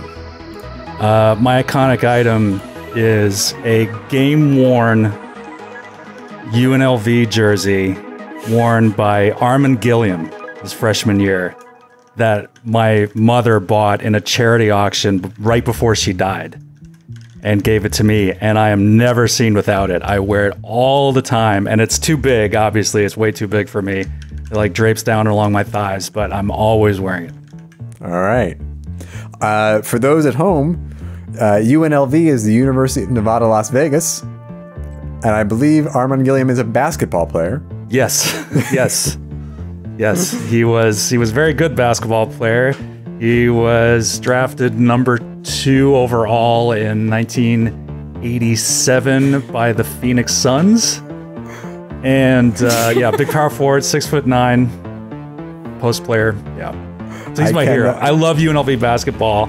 He loves UNLV basketball, and he loves basketball, but yeah, he worships Armin Gilliam. All right. Amazing. By the way, everyone at home, you all know this is one of Skid's secret skills is that he can, if you name a professional basketball player, he can tell you what year and place they went in the draft. Yeah, I hope I didn't mess that up, but yes. Who will even know? It's not like anyone's watching. True, yeah. I know the crowd I'm talking to. All right, Anne, what's your iconic item? I am struggling. Talk but to me. here's the I just know how important hair is. But hair is not an object, right? How about a hairspray? So Ooh. Oh yeah. I maybe, but go with me on this. I feel like I saw it here and I was like, what about jewelry? You know what was really popular in the 80s was like charm bracelets, like necklaces with like a bunch of different charms on them, and bracelets with a bunch of different charms. And I feel like I want to have like a charm bracelet that has like different things that she's collected. Maybe it's an heirloom from her mom's side of the family that has different things from when they traveled around, but now that her parents are separated and she's like living here with her dad, that's like, you know, a memory of a life where she actually got to like travel around and do cool things, and now it's not that anymore. I feel like, yeah, it feels iconic. It feels like it's built to stretch to what I need it to do to get bonuses on roll. Yep. I mean, that's great, and if you want to go with that, like, I'm all for it. But also, I will say I would allow your hair to be your iconic item. My hair? Okay, let me think about it. Come back to me, and because like it's just important. Hair is just very important. Were perms a thing in the 80s, or was that 90s? Oh yeah. Yeah. Oh god. Yeah. Like, okay. Cool. Like I'm thinking currently like splash hair, like pink splash hair. Nice. Right? I love it. Just so much hair. There was a great book that came out last year called We Ride Upon Sticks, which is about. I told Troy about it because it took place in I think it takes place in Danvers, Massachusetts, but it's about a high school women's field hockey team that makes basically like a pact with the devil to win a championship, or so they think. And one of the characters has a claw, and the claw like kind of like takes on a mind of its own. It's amazing. So I was like, I'm fully in support of hair being what you use to get bonuses to your rolls. Oh, that's so cool. Yeah. All right, Heather. What is Heather's iconic item? Well, even though Heather's only in 9th grade, she got asked to the prom this year. And when she got asked to the prom, it was very important, and her parents helped buy her the exact same plum Ferragamo dress that Princess Di wore to Buckingham Palace on May 2nd, 1980. And so this dress is like the best homecoming dress you've ever seen, and she looks like 5 years older when she's in it. Like, she would wear it to try to sneak into clubs and to like buy beer before she should with like a fake ID. And she probably put on a pair of heels or something and a pantyhose and like her mom's lipstick that she wouldn't normally wear. So it's like this power suit that like sets her aside, makes her this peacock that she wants to be, but also lets her attempt to infiltrate like older places that she has no business being in and thinks she wants to be a part of. But it's like one of those things wherever like the first time you have a beer, you like spit it out and you actually hate everything older and you should actually wait for it. But she's rushing towards it. Oh yeah. All right. I love it. I love it. I love it. I'm taking notes because these things, I'm just like, I wrote down, for Ellie, I wrote down Swedish-made camera. And then Grant, I wrote down plum Ferragamo dress that Princess Diana wore to Buckingham Palace. And when she's casual mode, she just has a totally tubular scrunchie that she loves playing with, and she'll move it constantly from her wrist back to her hair, and she's just constantly doing her hair up and down just as a way to get boys to look at her. Oh, I did that too. I was a slut in high school, so that makes sense. Whoa! Let's not judge. Don't talk about my friend that way. Yeah, don't talk about Matthew's friend that way. Some people, oh my god. I feel like some people are born with good hair and other people have to use scrunchies. Yeah, Are that's fair. scrunchies having like a comeback in the UK, I ask? It's made a comeback here as well. It's perfect for. It's been used for several years to remove makeup from your face, and now people have actually started using it in other ways because it doesn't damage your hair as much. And so now you know. Grant, now you know. You know? Okay. I already knew that, Matthew. Oh, sorry. Apologies. Okay, so I have come down on a decision here about this iconic item. And it's neither of the things I originally said it was going to be. Oh. It is indeed a leather jacket Ooh, very cool. Oh yes. with the emblem of Cher's latest tour emblazoned on the back, and then Rhodey written on the bottom. It is too big for her, but it is sick, and it belonged to her mom. I love who it. was a roadie on Cher's tour. Cool. Yeah, that's much better. What's fun so about playing with you all is actually like there's a whole step in character creation where I'm just supposed to ask you each questions, and I feel like we probably can just skip that step because you guys make such great choices along the way and just bake it all in. Like all of your decisions are character based. So well done, all of you. Great. All right, let's keep things Thanks, moving, Dad. shall we? Oh. Okay, so now you all each have to pick a problem, a capital P problem. So this is a part of your everyday life, something that worries you, and what it really is a signal from you to me that says, this is what my character is struggling with, and this is what you should use, GM, to put my character in trouble. Here's some random examples from some of the type pages. My mom or dad is having a secret affair, I steal money, I shoplift, nobody tells me how my dad died, I'm bullied, I have an unrequited love. Something like that. Something that, that's going to be kind of present in your thoughts a lot. What if you have too many capital P problems? Yeah, exactly. All the better, but pick one for the purposes of I'm this scared. segment. I have one. Go for it, Ellie. But I've gone first every time, so I can wait for the other children to try. Wow. It was Okay, harsh. fine, I'll go. I'm pretty sure. And this is a little bit ocean at the end of Delaney of Neil Gaiman's book, but so my father, I'm pretty sure he's sleeping with my nanny. And I'm pretty sure my nanny is a psychopath killer. She's some sort of monster. So That escalated really, really pretty. I think she's a werewolf. Exactly. Yeah, I think she, I think he, with the lack of understanding, like how women work, I guess, and like how they use their like manipulation or whatever. Women, they do that kind of shit all the time. I've heard of it. And so I think my young little boy here is assuming things about her. But it would be cool, Matthew, if you wanted to actually make her a werewolf, if that's a thing in this game. But yeah, You never know. He's very suspicious of her, and he has confirmed that they do have an affair by accidentally see them once. Wow. Okay. Yeah. Great. What are our other problems? I got one. Give it to me. My dad works at, I don't know if this is a possibility, but works at the Loop, like he's a physicist or something. who knows? He sciences at the Loop. I don't know what that means. You can tell me, Matt. But he has been. We live. It's just the two of us. I'm an only child, and I have been discovering him sleepwalking, and it's been getting progressively worse and worse and worse to the point where, like, I show up at school not having gotten enough sleep, like dirt under my fingernails, like wearing yesterday's clothes, like a lot, because sometimes I wake up and find out he's not in the house, and I have to go track him down and find him and wake him up and like get him back home. Great. All right. And yeah, he can definitely be a physicist in the Loop. That's totally like actually perfect. Great.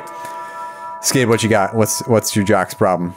I think my jock's problem is that my dad is an alcoholic, and he is responsible for my mom's death, but me and him are the only people that know it. He was drunk driving one night, and we were all in the car, and Mom died in the accident, and he moved her body into the driver's seat so that he wouldn't get arrested. Jesus. Oh, jeez. Okay. Great. Grant, what's your problem? I was going to do Mom Addicted to Pain Pills and tells me that I'm ugly and it deals with my self-esteem, but we already have a parent addicted to drugs. I was thinking there's two other options I had. One of which was she likes to pretend like she doesn't care about school, but she's actually the salutatorian. She's like very smart and going to get into school. And what a horrible problem. Oh my God. So hard. I got so many problems in this world. That's like a lowercase p problem, Grant. That's such a Grant problem. The other problem would be that... My greatest weakness is I care too much. I'm a perfectionist. Her other problem is that she was a total nerd earlier in life in like elementary school before she knew Anne's character.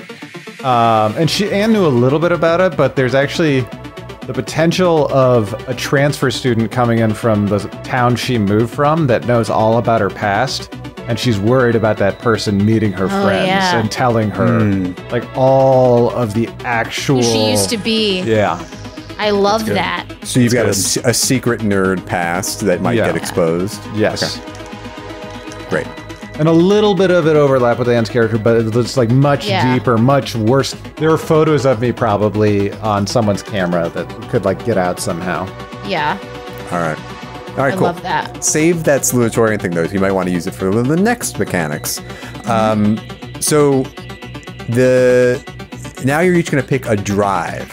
So the drive is the reason you expose yourself to dangerous and difficult situations to solve mysteries. And again, I'm going to give you some examples, but feel free to make up whatever you want. So from the book, some examples are like, I'm in it for the thrill, or I love puzzles, or just peer pressure, or like you want to find the answers to the big questions in life. Something like that that's going to drive you to kind of do extraordinary things and not just, stay in the safe bubble of your everyday life. I got one. Lay it on me. All right. So Ellie doesn't have to go first every time. I got this, Ellie. Mine is that when her mom and dad like split up, he's like her drive is to try and get back to her mom, and part of that I think she thinks there's something wrong with what's going on at her dad's work based on like his stress level and the fact that he is, for some mystical and unknown reason, like doctors can't say why he's like sleepwalking at night, what that's about. She feels like there's something like mystical or strange going on, and she wants to expose the man. She wants to take it to the man. Great. Yeah. In my notes, I wrote also fuck the man. Yeah. Good. Awesome. Perfect. Anybody else got one? I do, but I can't. Okay, sure. I wrote down that he wants to get the respect from his father, his highly abusive father. Because similar to Skid, the mother died when he was 8 from breast cancer.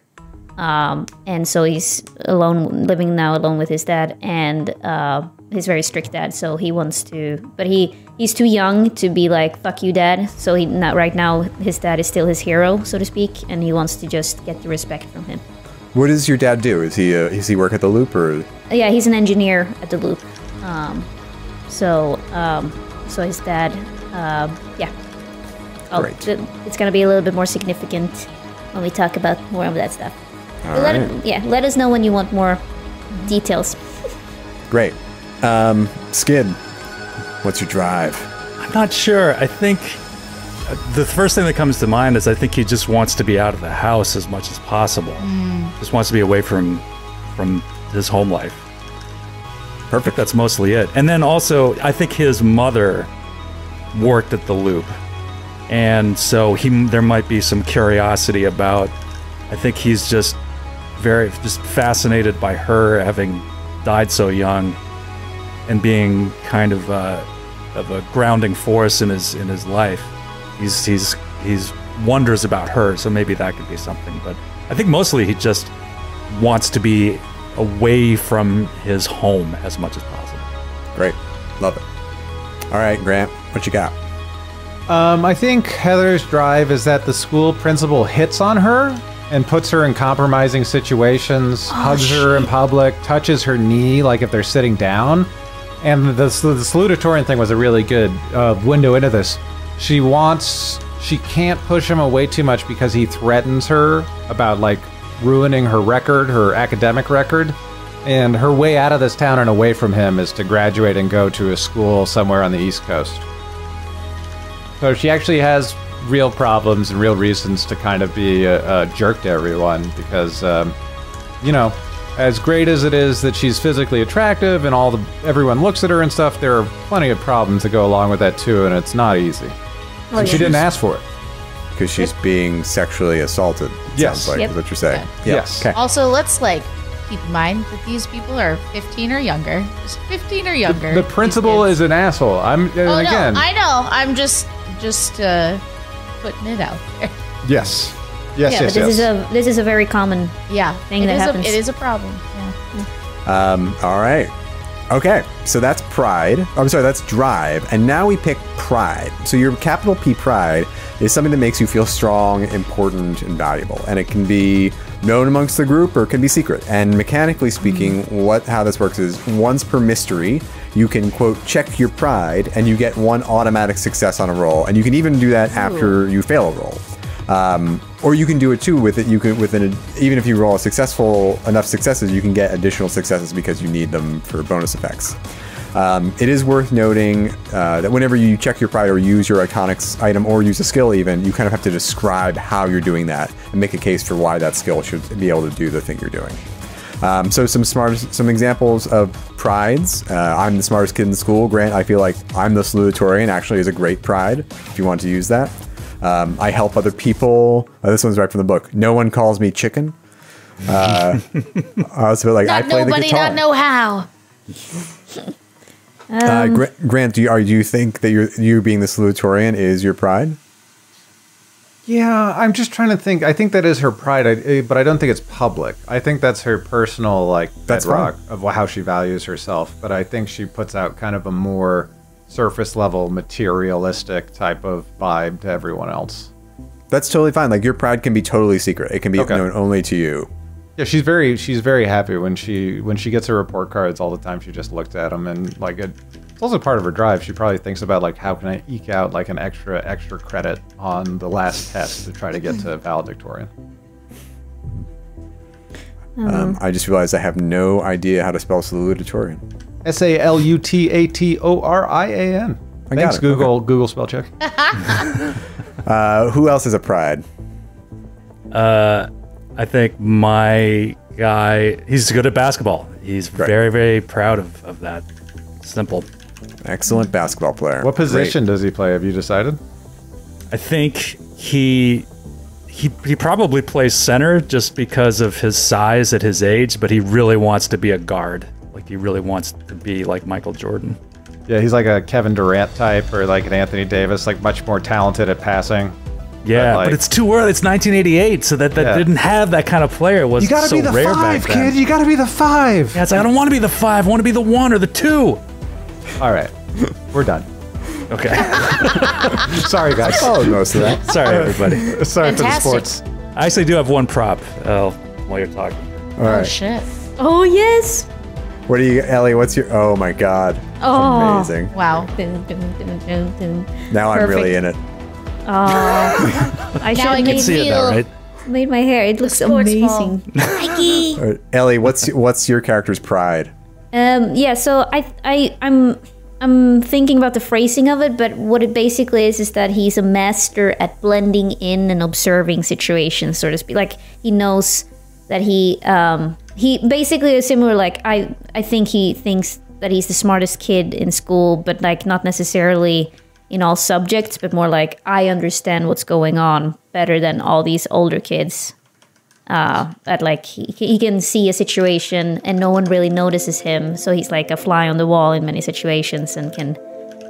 So I think that's sort of pride of like I understand what's really going on, sort of pride. But I don't know how to phrase it in a way. Like, Well, I mean, look, that's fine. It's like you think you're the smartest person you know because you're great at like blending in and observing things that other people aren't. yeah. Yeah. I like Great. it. And Anne, what is your rocker's pride? People know my talent will get me the hell out of here. So it's that thing where like people have seen me perform at like school talent shows. They've seen me perform at like local state fairs and things like that. Like I am a known entity in this town as far as my musical skill. And unlike, like a punk rocker, like I think people are like, wow, that girl is really going to go somewhere. And I think that's something that she's proud of, that, even though like school is hell, she gets like bullied a lot for it, that like people understand that she has a future that's not here in this shitty town. Yeah. Great. All right. Cool. All right, so now we get that thing I was talking about before, is you have to decide how you know each other. You have to define your relationship. So you're going to effectively be a group. So how is it that you know each other, and why is it that you hang out with each other? And like your characters can be together, or they can be a brother and sister. I mean, that doesn't seem like that's going to happen here, but like that's an option. Yeah. You can be cousins. Like I don't know, whatever it wants to be. Like how do you think you guys all know each other? I think, unfortunately, my little guy is going to be the tricky one, because I think he is so much younger than everyone, and is also like socially inept. But I do think that he is idolizing all of you. So I think I think he has a secret crush on Skid's character, the jock, without like fully understanding his own feelings yet. And I like the idea of like what you said about your friend Chris, that like maybe he's been like the one friendly popular kid. Yeah, I think I was just thinking maybe your kid was being bullied a lot. Yeah. And I think we have some interests in common. Like we both like some geeky stuff, so I like stepped in to kind of protect you. Yeah. And despite our age difference and everything, we still will hang out.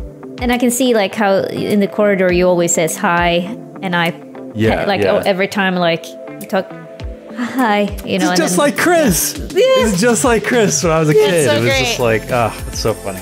And with Heather and Rocker Chick, My name is Juniper. It's fine. I've come down on it. I think he's unbelievably intimidated by you two. But maybe if Skid's jock knows you, then I know you through him, basically. Well, so I'm like the extension. I'm like you're into the rest of the group. Yeah. I was thinking in a turn of events, because I'm so stupid, that maybe you're my tutor. Even though you're like 5 years younger than me, you're so advanced that you're able to like be my like chem tutor. And my dad's like very, very, this is like from my real life. There was a time where my parents were like, dude, she's so bad at math. She's gonna die. She's gonna die. She doesn't know how to do math. The one problem with that, even though I love it, like maybe it could be a tutor in something else. The one problem with my character is that he is, while he's very book smart. He is terrible at math to his father's what subject great do you feel like he would be good at? Maybe history or something like that, like something that's very related to books and I was gonna say English, but my character is Swedish, so let's not do that. Yeah, I think there's a good synergy because I think she's she's a lyricist. She writes music, so she can help you with your English, and you can help her with like history and like opening up her mind to the greater world, which is what she wants anyways, is to like travel again, be like a citizen of the world and not just this town. But so I think, like that. And one of us has to be his in to this group. Yeah. Like one of us had to know this person first. Yeah. I think it's it's weird if we both independently became friends with this 10-year-old. So. That's true. Well, then I would go with you. I would go with you. I think that story is stronger for both of you. But like that could be totally how Ellie started tutoring your character. That it was you met him through I think it's Skid's an afterthought. Character. Yeah, I don't think it's the way in at all. Yeah. Like I brought him over to your house to drink Tang or whatever. Yeah. And like, oh, you need help with this? Like, Yeah. So does that mean your character is friends with Juniper? I guess so. Yeah. Maybe he has a crush on Juniper. Sure. Okay. And maybe she's so cool. I don't know how you feel, Grant, but maybe our characters used to date like in elementary school or something. Yeah, I think so. Just to hold hands in the sandbox. I think that it's awkward all the time because Heather is at all of your characters' games because she's the head cheerleader. Oh yeah. And so she's like, she's top of the pile. She's the one that she's not that tiny, but she demands to be the one that gets thrown. She's the flyer. Yeah, and she uses the megaphone and everything and goes to all the stuff. Awesome. So like that's the other reason why it's so incredible that she is a salutatorian, because she's very involved with extracurriculars, and that takes up a ton of her time. Man, she's gonna get into a way better school than UNLV. I'll tell you that much.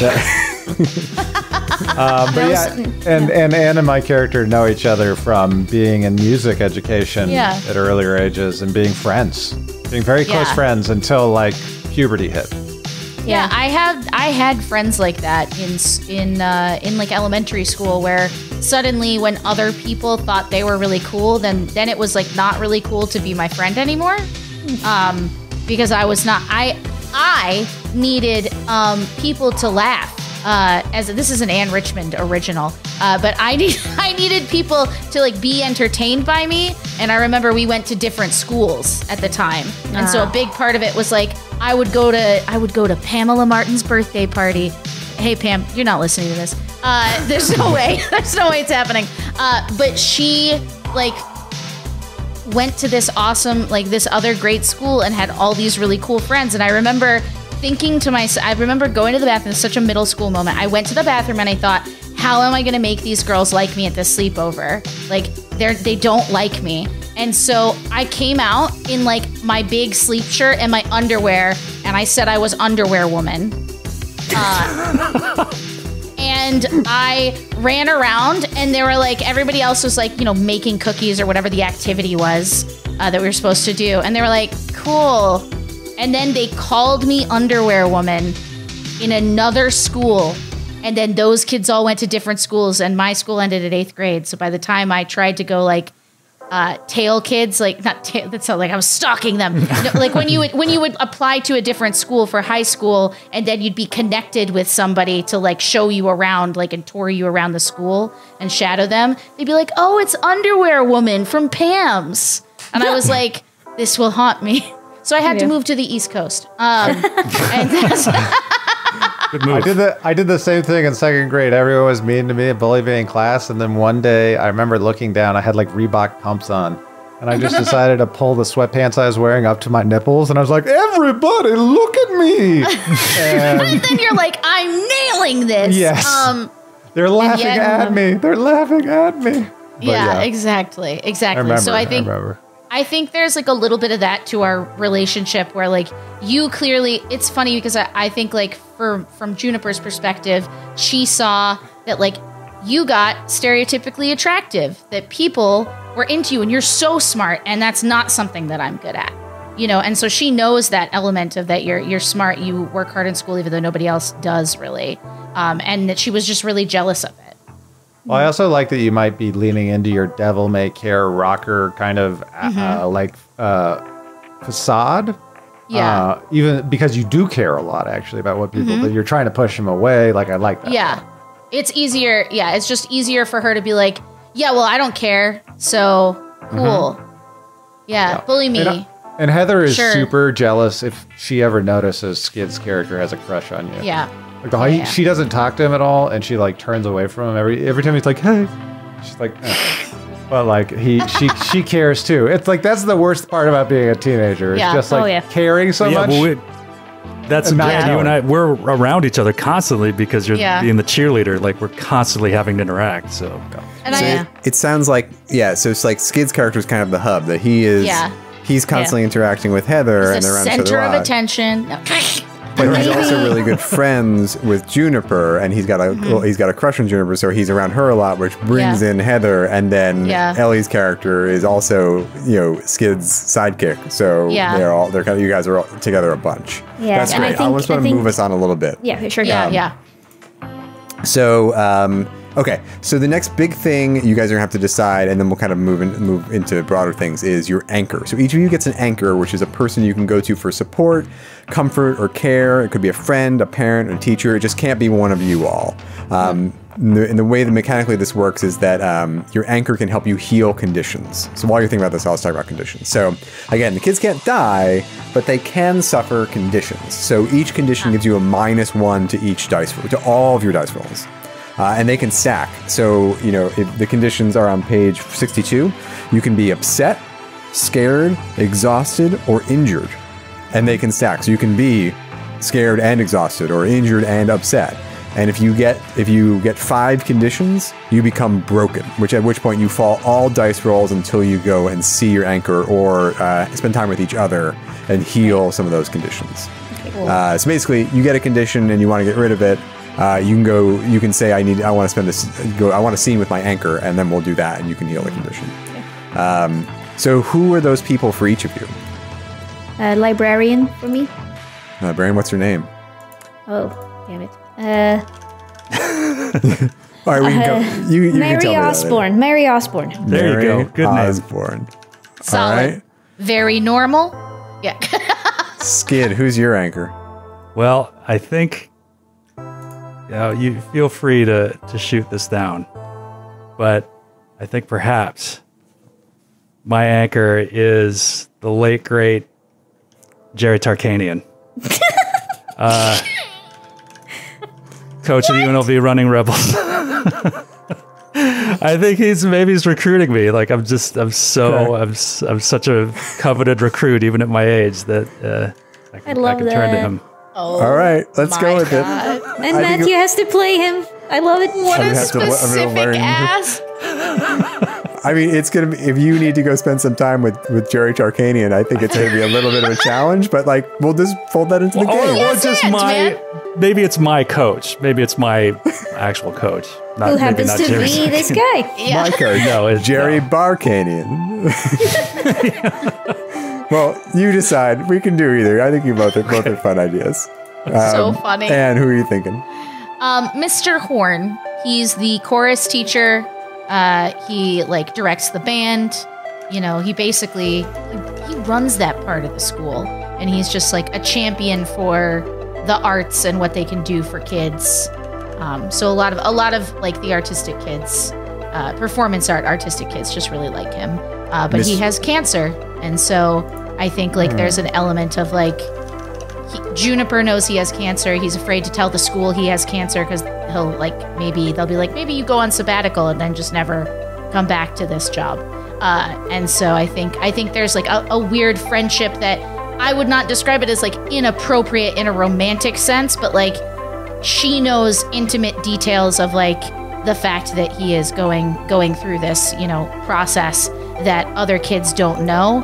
And some of the more popular kids at school make fun of him because he's weak and getting thinner and all of those things because they just don't know what's going on with him. Right. You said Mr. Horn? Yeah. Horne. Great. And Grant, who is Heather's anchor? I kind of had the similar instinct to Skid. I think my aunt is actually Madonna. Shut up! My mother is Paula Ciccione, and she is currently in this 80s that never happened, living in this part of Colorado Springs, and like this is right as she's blowing up. And I feel a little bit unanchored recently because her career is topping the charts right now, and I'm talking to her less and less. So I would love for you to roleplay Madonna. I mean, a phone call. I would be happy to roleplay Madonna, except mechanically, I don't think that's gonna function because I don't think Madonna's gonna be hanging out in Boulder City all the time. You know what? I think she would totally claim that her aunt was Madonna. This is true. Without it being true. My uncle works at So Nintendo. Madonna, firmly in quotation marks, is your anchor. The reason that I was kind of joking is because our lives are supposed to be very mundane. Like that's part of the theme of the game. So that's a little extraordinary, I think. Maybe. Is there someone else that might live in Boulder City year-round that might be your anchor, Grant? Who doesn't summer Madonna in Boulder impersonator City? playing Vegas. Madonna impersonator. Or Vegas. They could live in Vegas. This is the greatest thing I've ever heard come out of anyone's mouth. Ever? Then I think, who is her anchor? What were some other examples in there? Some other anchors. There is a famous friend of the family as an option, which is why I went with it. Older sibling, mom, dad. Yeah. A friend, a teacher, a parent.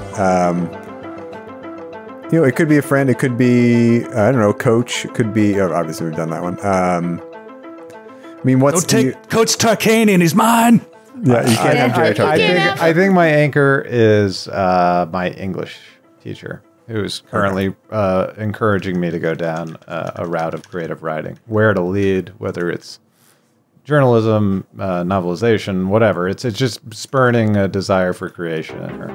Why can't we just get along, Heather? I know. I just feel like if we could just get out of our own way, we could be best friends. Because you're 14 and 15. It's true.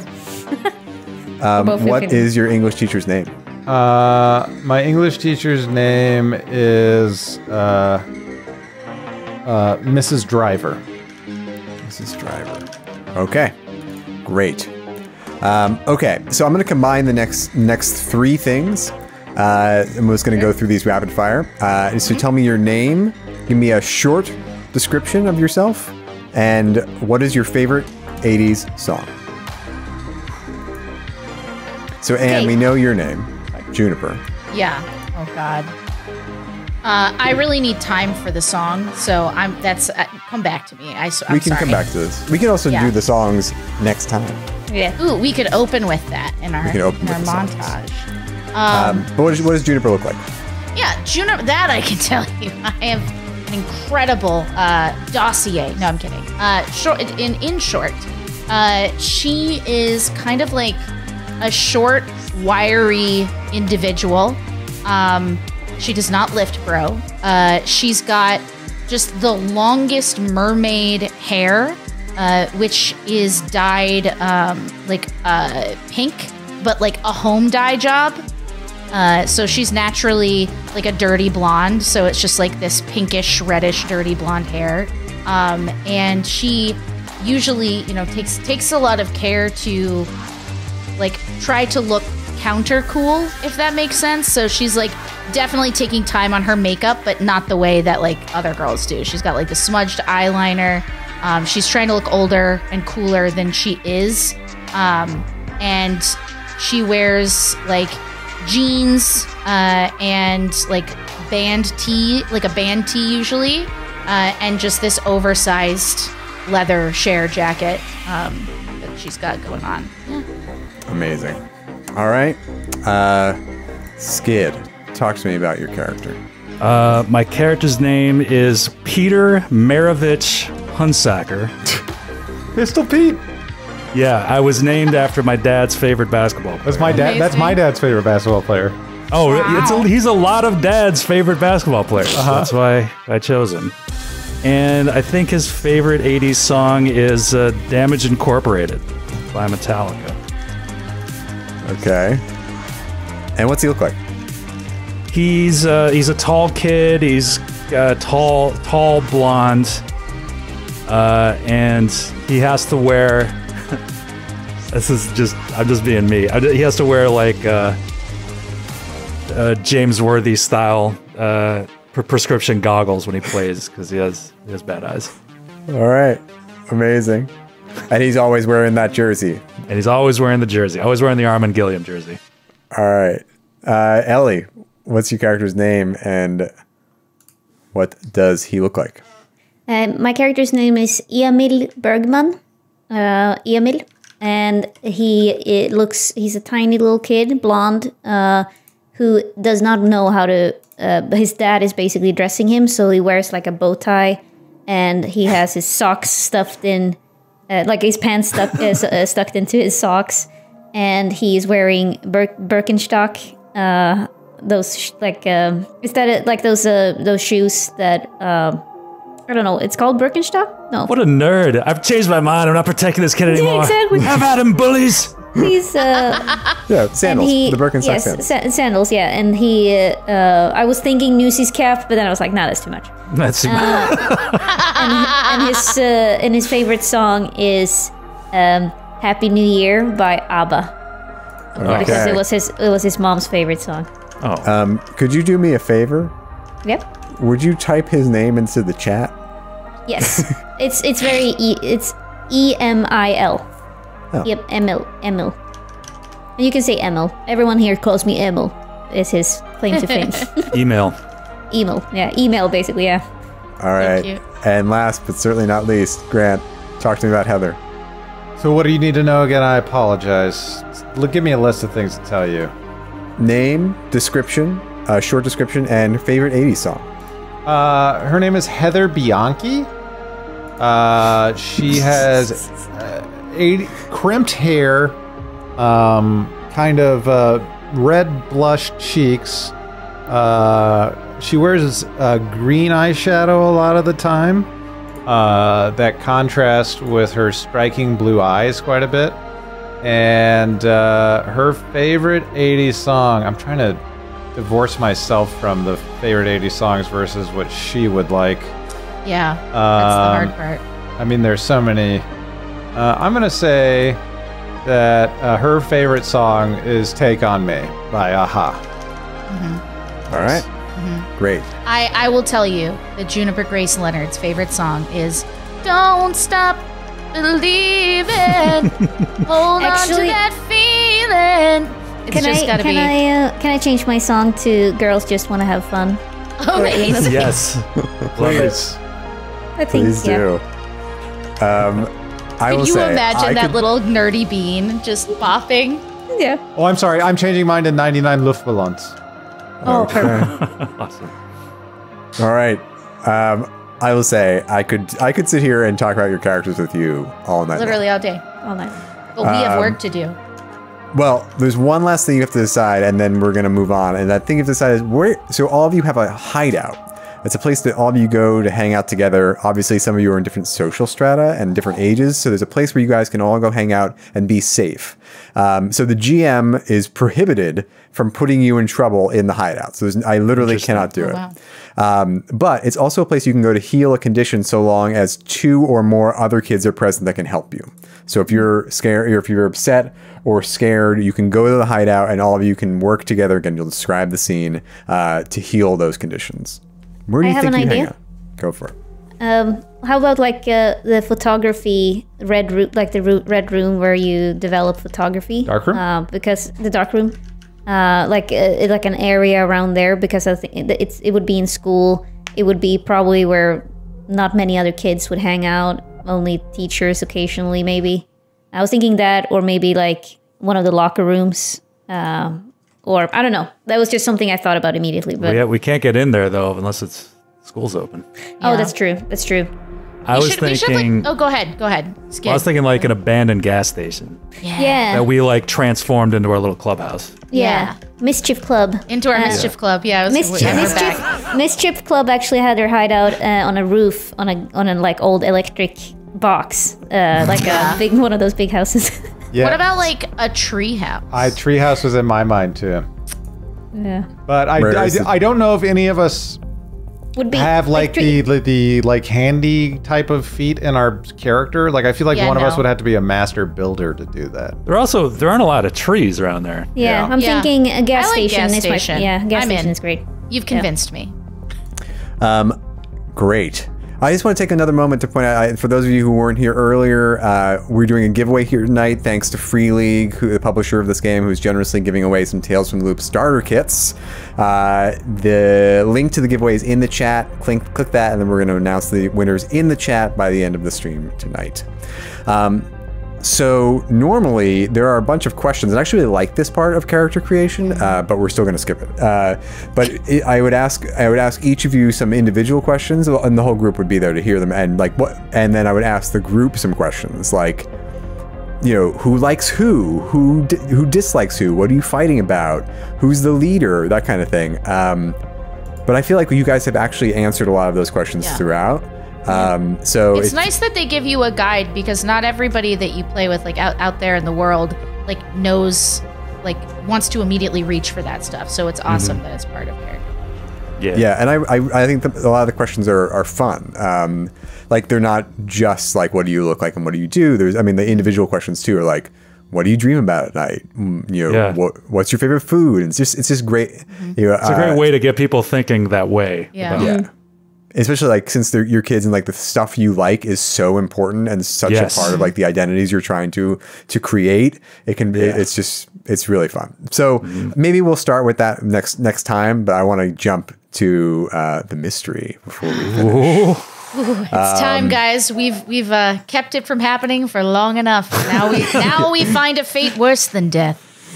Yes, no one dies. Only things worse than death. All right. So it's September in Boulder City. School has just started. You spent summer break hanging out at the pool because it's 110, 120 degrees in Nevada, so you got to find a way to cool off. You're skulking around Pearson's Salvage, finding the old magnetrine parts. Spending the day watching the same movie over and over again at the Boulder Theater, or soaking up the air conditioning, maybe even rolling a few frames at the Boulder Bowl. And maybe some of the older ones among you have even managed to hitchhike a ride up to Lake Mead and spend a few days at the beach. Mostly, it was just hot. It was just so hot. And they say it's a dry heat, but it's oppressive. It's oppressive. But now that you're back at school, the baking heat starts to cool, and there's a crisp snap in the air. It's good fishing weather for those of you who fish, if you could get up to Lake Mead. And so why don't we meet each of you in a scene from your everyday life? So these are, like I said, these are short. You're going to set them up, and then I'll jump in with you, and we'll just role play for a little bit, and then move on to the next scene. They can have trouble in them, so if that happens, I will ask you to roll. But they don't have to. They're mostly just to kind of like, let's meet each of you in your world. So does anyone have a scene that wants to go first? I do. Great. But Ellie, don't be afraid about being a volunteer. Yeah, I just figured, why the hell not? But, okay, cool. So my scene starts with an encounter with my dad. Okay. I would like to, he has told me I have to report my grades on my test, and we just had a math test. And despite me studying so much, I've never been able to get an A. And this time I got a C. Okay. And where so are you? now I'm at home, back from school. And he's sitting with my nanny talking, and for some reason it's been a while since I've been able to talk to him in private, because she seems to be always around. He has been yelling at me for several weeks because I need to become an engineer like him, and so he's still so unbelievably disappointed in me. Emil, what is this C? A C? What are you, stupid? What do you even bother to study? Explain this. I really tried that this time. It was just that it was some questions that I hadn't prepared for. This is just simple. This is simple stuff.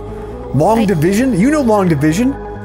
I actually don't. I thought it was regular division.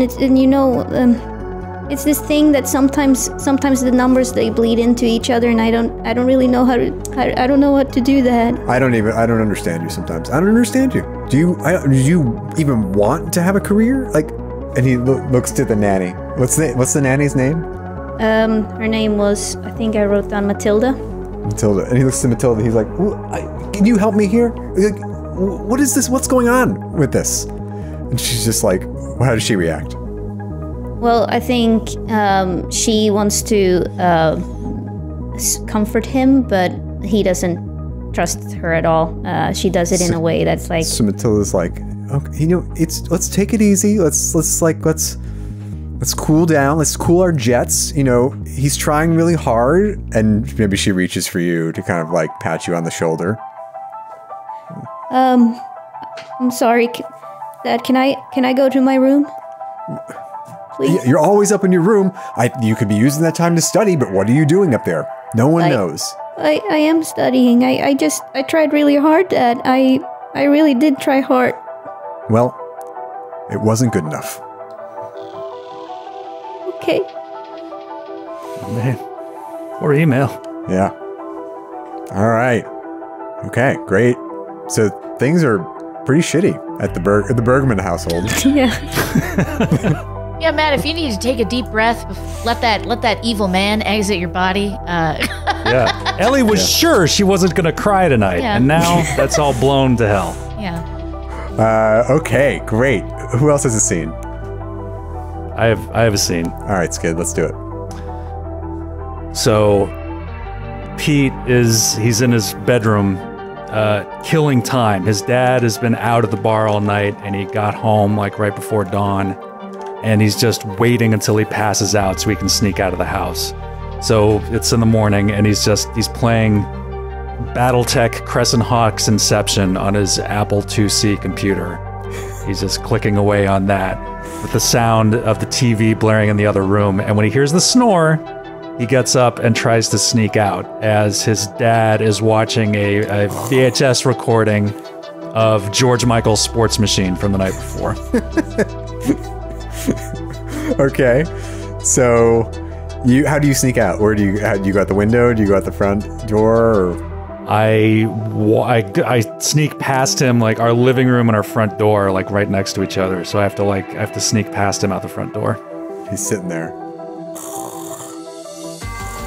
You walk by, and he's like, and you freeze. He like looks around a little bit, and then what do you do? I open the door as quietly as I can, my backpack, my Armin Gilliam jersey on, and I just try to open the door as quietly as I can to get out. All right, Skid, you've put yourself in trouble. I need you to roll sneak. Okay, all right. Now, with rolls and Tales from the Loop, oftentimes if you fail a roll, that can mean a condition. Jesus. Right. Starting off strong, Skid. Okay. So I get to add my skill to my attribute for this. Yeah. Right? So it should be body, the number your body attribute score plus your sneak skill number. Okay. So my body is 5, and I have a 1 in sneak. I've practiced sneaking because of this type of situation in the house. So I can roll 6 dice. Great. 2 6s. I got 2 6s. Okay, so I will say not only are you able to sneak, but you get a bonus success. So you can. Okay, if you become friends with Stacey Hogman. Yes. Okay. So you're able to get out the door without waking up your dad, and you get out into the night, and maybe let's just say it's a beautiful night. Like it's like, or you said it's early morning, it's right? Morning, like, yeah. It's just beautiful, and it's like it's cool for the first time in weeks. And where are you going? Do you have a plan? Is it a weekend? Yeah, let's say it's Sunday into Monday, so it's gonna be it's gonna be Mondays, or yeah, it's technically Monday, but it's Okay, I'm probably really excited because I can shoot hoops outside now. It's finally cool enough, so I'm probably going down to the lot to practice free throws and shooting. Amazing. So Pete just gets down to the lot and just is sitting there, just like sinking free throws one after the next. Just does he have a rhythm? Does he have like a routine? Oh yeah, he does. He copies. He copies Larry Bird. He tries to shoot like Larry Bird, so he's got the like cock like that, and he just like over and over again. There's like 3 bounces, boom, boom, boom, center, over and over and over again. So yeah, I just picture you just shooting free throws one after the next as the sun starts to rise over the mountains in Boulder City. Yeah, I love it. All right, and Grant, I got one. So same time. It's morning in the Leonard household, and Juniper has taken to sleeping on the couch because it's easier to hear if her dad like goes through the back door in the kitchen or manages to get out the front door of the house. She, in her desperation, didn't set an alarm, and suddenly wakes with a start and realizes, oh shit, the sun's up. She runs upstairs. Dad's not there. Excuse me. She runs upstairs. Dad's not there. She gets on her bike and starts pedaling like mad. She like grabs her book bag, right? Everything she's gonna need for the day. She's got to get ready now. She's got to find her dad before he's late for work. So she starts attempting to track him along the road.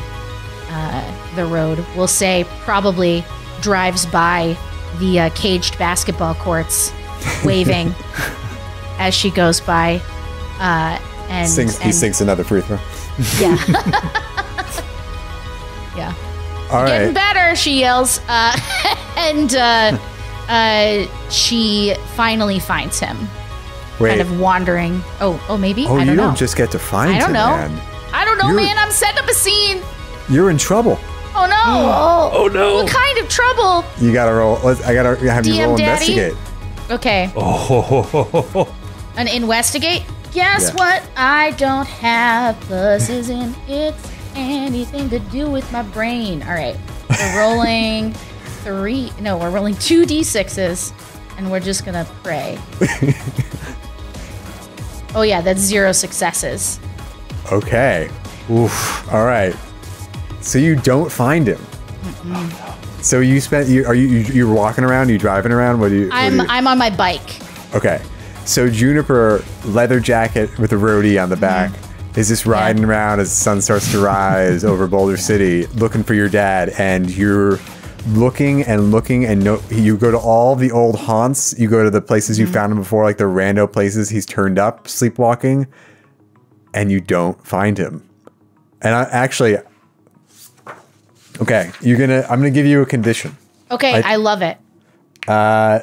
Let's say let's say you're scared. Like you're scared for your dad. You don't know where he is, and you've always been able to find him before, but the sun's up, school's about to start. If you don't go, maybe you got a couple absences. Mr. Horn can't help you at a certain point. You got to get there and be on time.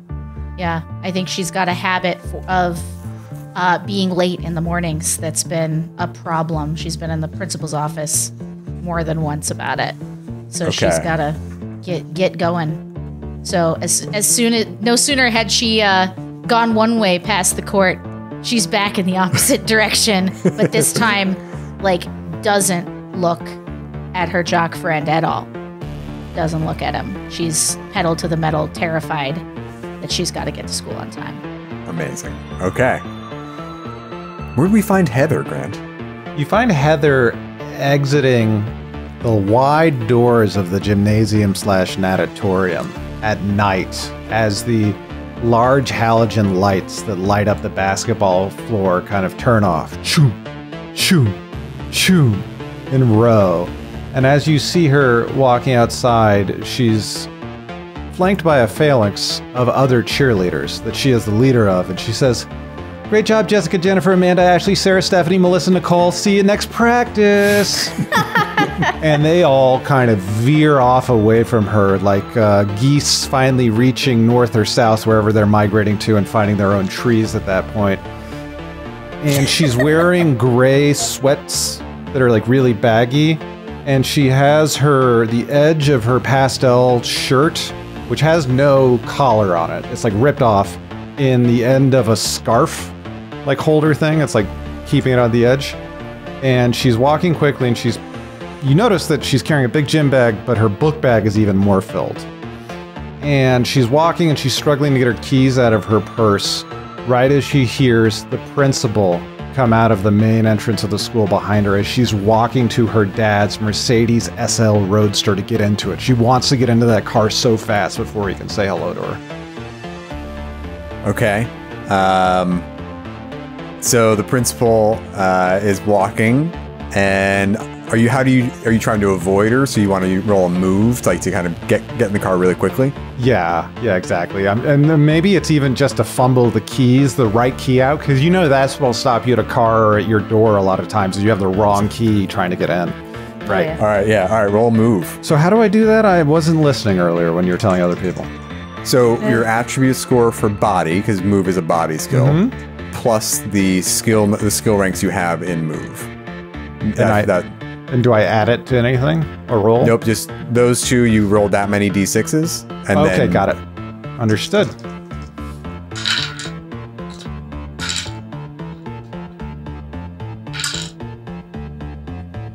$19. Just tell me how many sixes you get. Oh, sorry, 2. Oh, so okay, great. So you succeed. So the principal's like, 19. Heather, but you find the key at the last possible second, and you pretend not to hear her, and you get in the car, and you slip, and you drive away. All Good right. job, Grant. Okay, great work.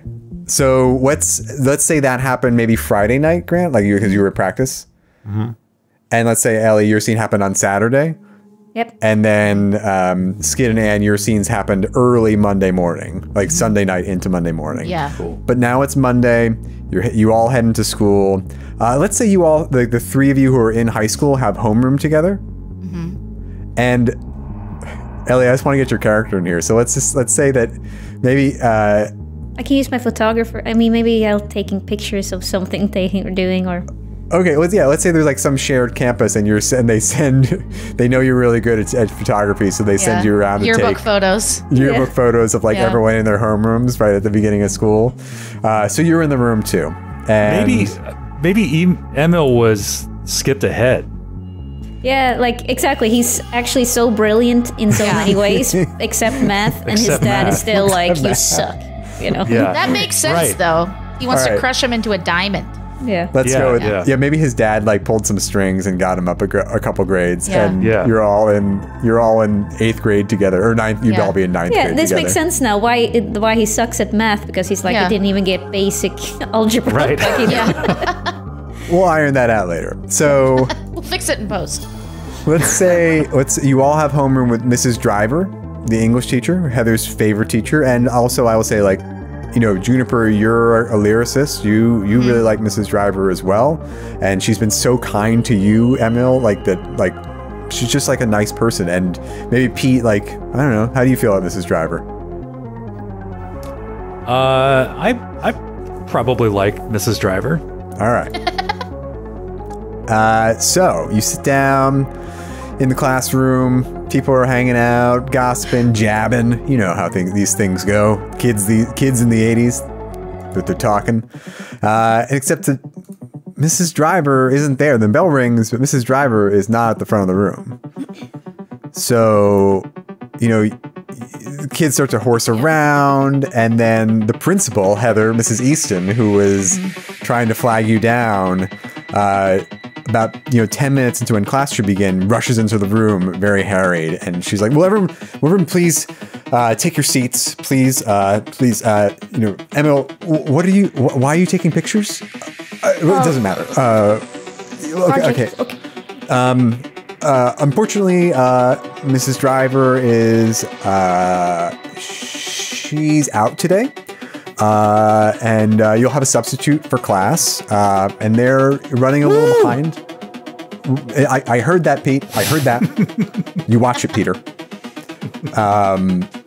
Well, they're on their way. So everyone, please take out your textbooks. Are you reading something? Just take out your books and you read them very closely.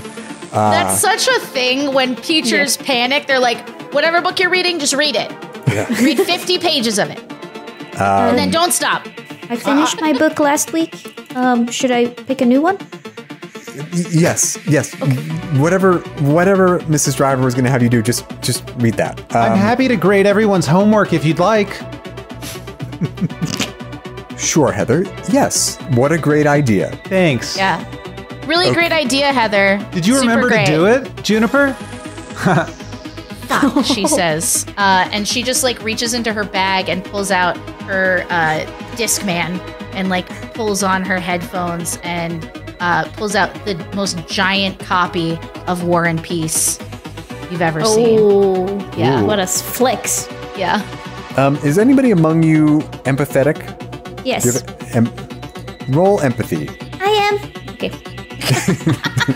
That was Matthew asking, not the teacher. Well, Emily's answer, 6 dice, one success. Okay, you get the feeling that she's like, not only is she kind of harried and stressed, but she seems like she's like legitimately worried. And she starts to head away, and she's like, Heather, Pete, Emil, and Juniper, could I see you out in the hall? Just for a moment. Everybody else, read your books. Read your books. She says, and just stuffs the book back in. You can hear "Don't Stop Believin'" on her headphones as she like moves down the aisle to head out. Emil is carrying his camera and is just like ready for anything that might happen. We'll capture the moment. Capture this moment. Capture this very stressful moment in the principal's life. Yeah. All right, so she gets you all onto the hallway, and she says, I know some of you are very close with Mrs. Driver. This is going to seem like a strange question, so I appreciate you just keeping it between us, but haven't you heard from Mrs. Driver since Friday? No. Not me, no. Why is she missing? No, nothing like that. No, I just, get back to class, will you? And she turns and she just like rushes down the hallway. What do you do? Emily's gonna point at Pete's shoulder, like be like, Pete, like try to get to his attention. Yeah, Pete looks down, way down. Oh yeah, it's like, I'm getting the sense that something bad has happened. Yeah, I think you're right. And Pete like looks back in the homeroom. Just kind of stares for a second. He turns back. He's like, I think we could just leave. Yeah, we should leave. That's what we should do. I mean, I don't know why I try to get here on time if they're not even going to take attendance when I get here. Oh. I gotta go. I gotta take care of some stuff, I think. I don't know. Well, I mean, I think, I don't know, maybe we could find out what happened to Miss Driver. Yeah. If we leave, though, can you guys not tell my dad? Oh, yeah, no, of course not. I'm not kid. I'm not telling anyone this has happened, but that's a great idea. I think we should find out what happened to Mrs. Driver. We might as well. Pete's sitting around in homeroom. All right, so you guys are going to ditch school and go see if you can solve this mystery? Yeah. And I think I know where she lives. Like, I looked her up in the teacher directory before, and like, if I drive past her, like, I make sure to look outside and I'll wave at her on the street if I see her. Like, I've never been in her house or anything, but like, really nosy and really into this teacher. Yeah. All right. Nice. Okay, so roll sneak, all of you. Oh, no-y. You got to get out of the school. It's a body-based one? Yes. Body plus whatever you have in skills. Oh, all failures. Oh, Same. no. 2 successes. Okay, so using the skill sneak, Heather, you can give away one of your successes to Pete. I'd love a success if anybody has one. Because I don't have any. I'm unsuccessful. Some people would say I got promise, but today, unsuccessful. Yeah, I unfortunately also got unsuccessful. Oh man, we suck. So the four of you try to sneak out of the school, and Heather is very sneaky and helps out. Who do you help out, Heather? Probably Pete. Okay, so she helps Pete. Like Pete's like. Oh, actually, like, you know, I could use my luck and re-roll. Okay, My you one can luck lose- right, 'cause point, you're and then you 14. could give a success. You're right. Oh, I can use my luck. I have so much luck. I'm gonna use That's that. really great. How- That just leaves us. Then I'll give it to you, Oh my God. Jennifer, I guess. you fail I it? feel like it's like we need to boost ourselves out of things. And I just like, you stand there looking at me, like offering me to boost up. And I'm just like, God Yeah, you damn can it. see this like Yeah. low angle shot looking up. I think we'll be fine though because I got 3 successes on the second one. Great. Oh, Okay. nice. So between Heather and Emil, you're able to maybe you go to like the girls' bathroom and there's a window you can Yeah. jimmy the lock on and get out of. Yeah. But as you're going down the hallway, you happen to have to sneak past the main office, Ooh. and you see Mrs. Easton standing there talking Vice to principal. Yeah, well, she's the principal, but yes, you see her talking to the vice principal. Oh, okay. So close. So close. And she is livid. And she is like, is that fucking sub here yet? Like, what is going on?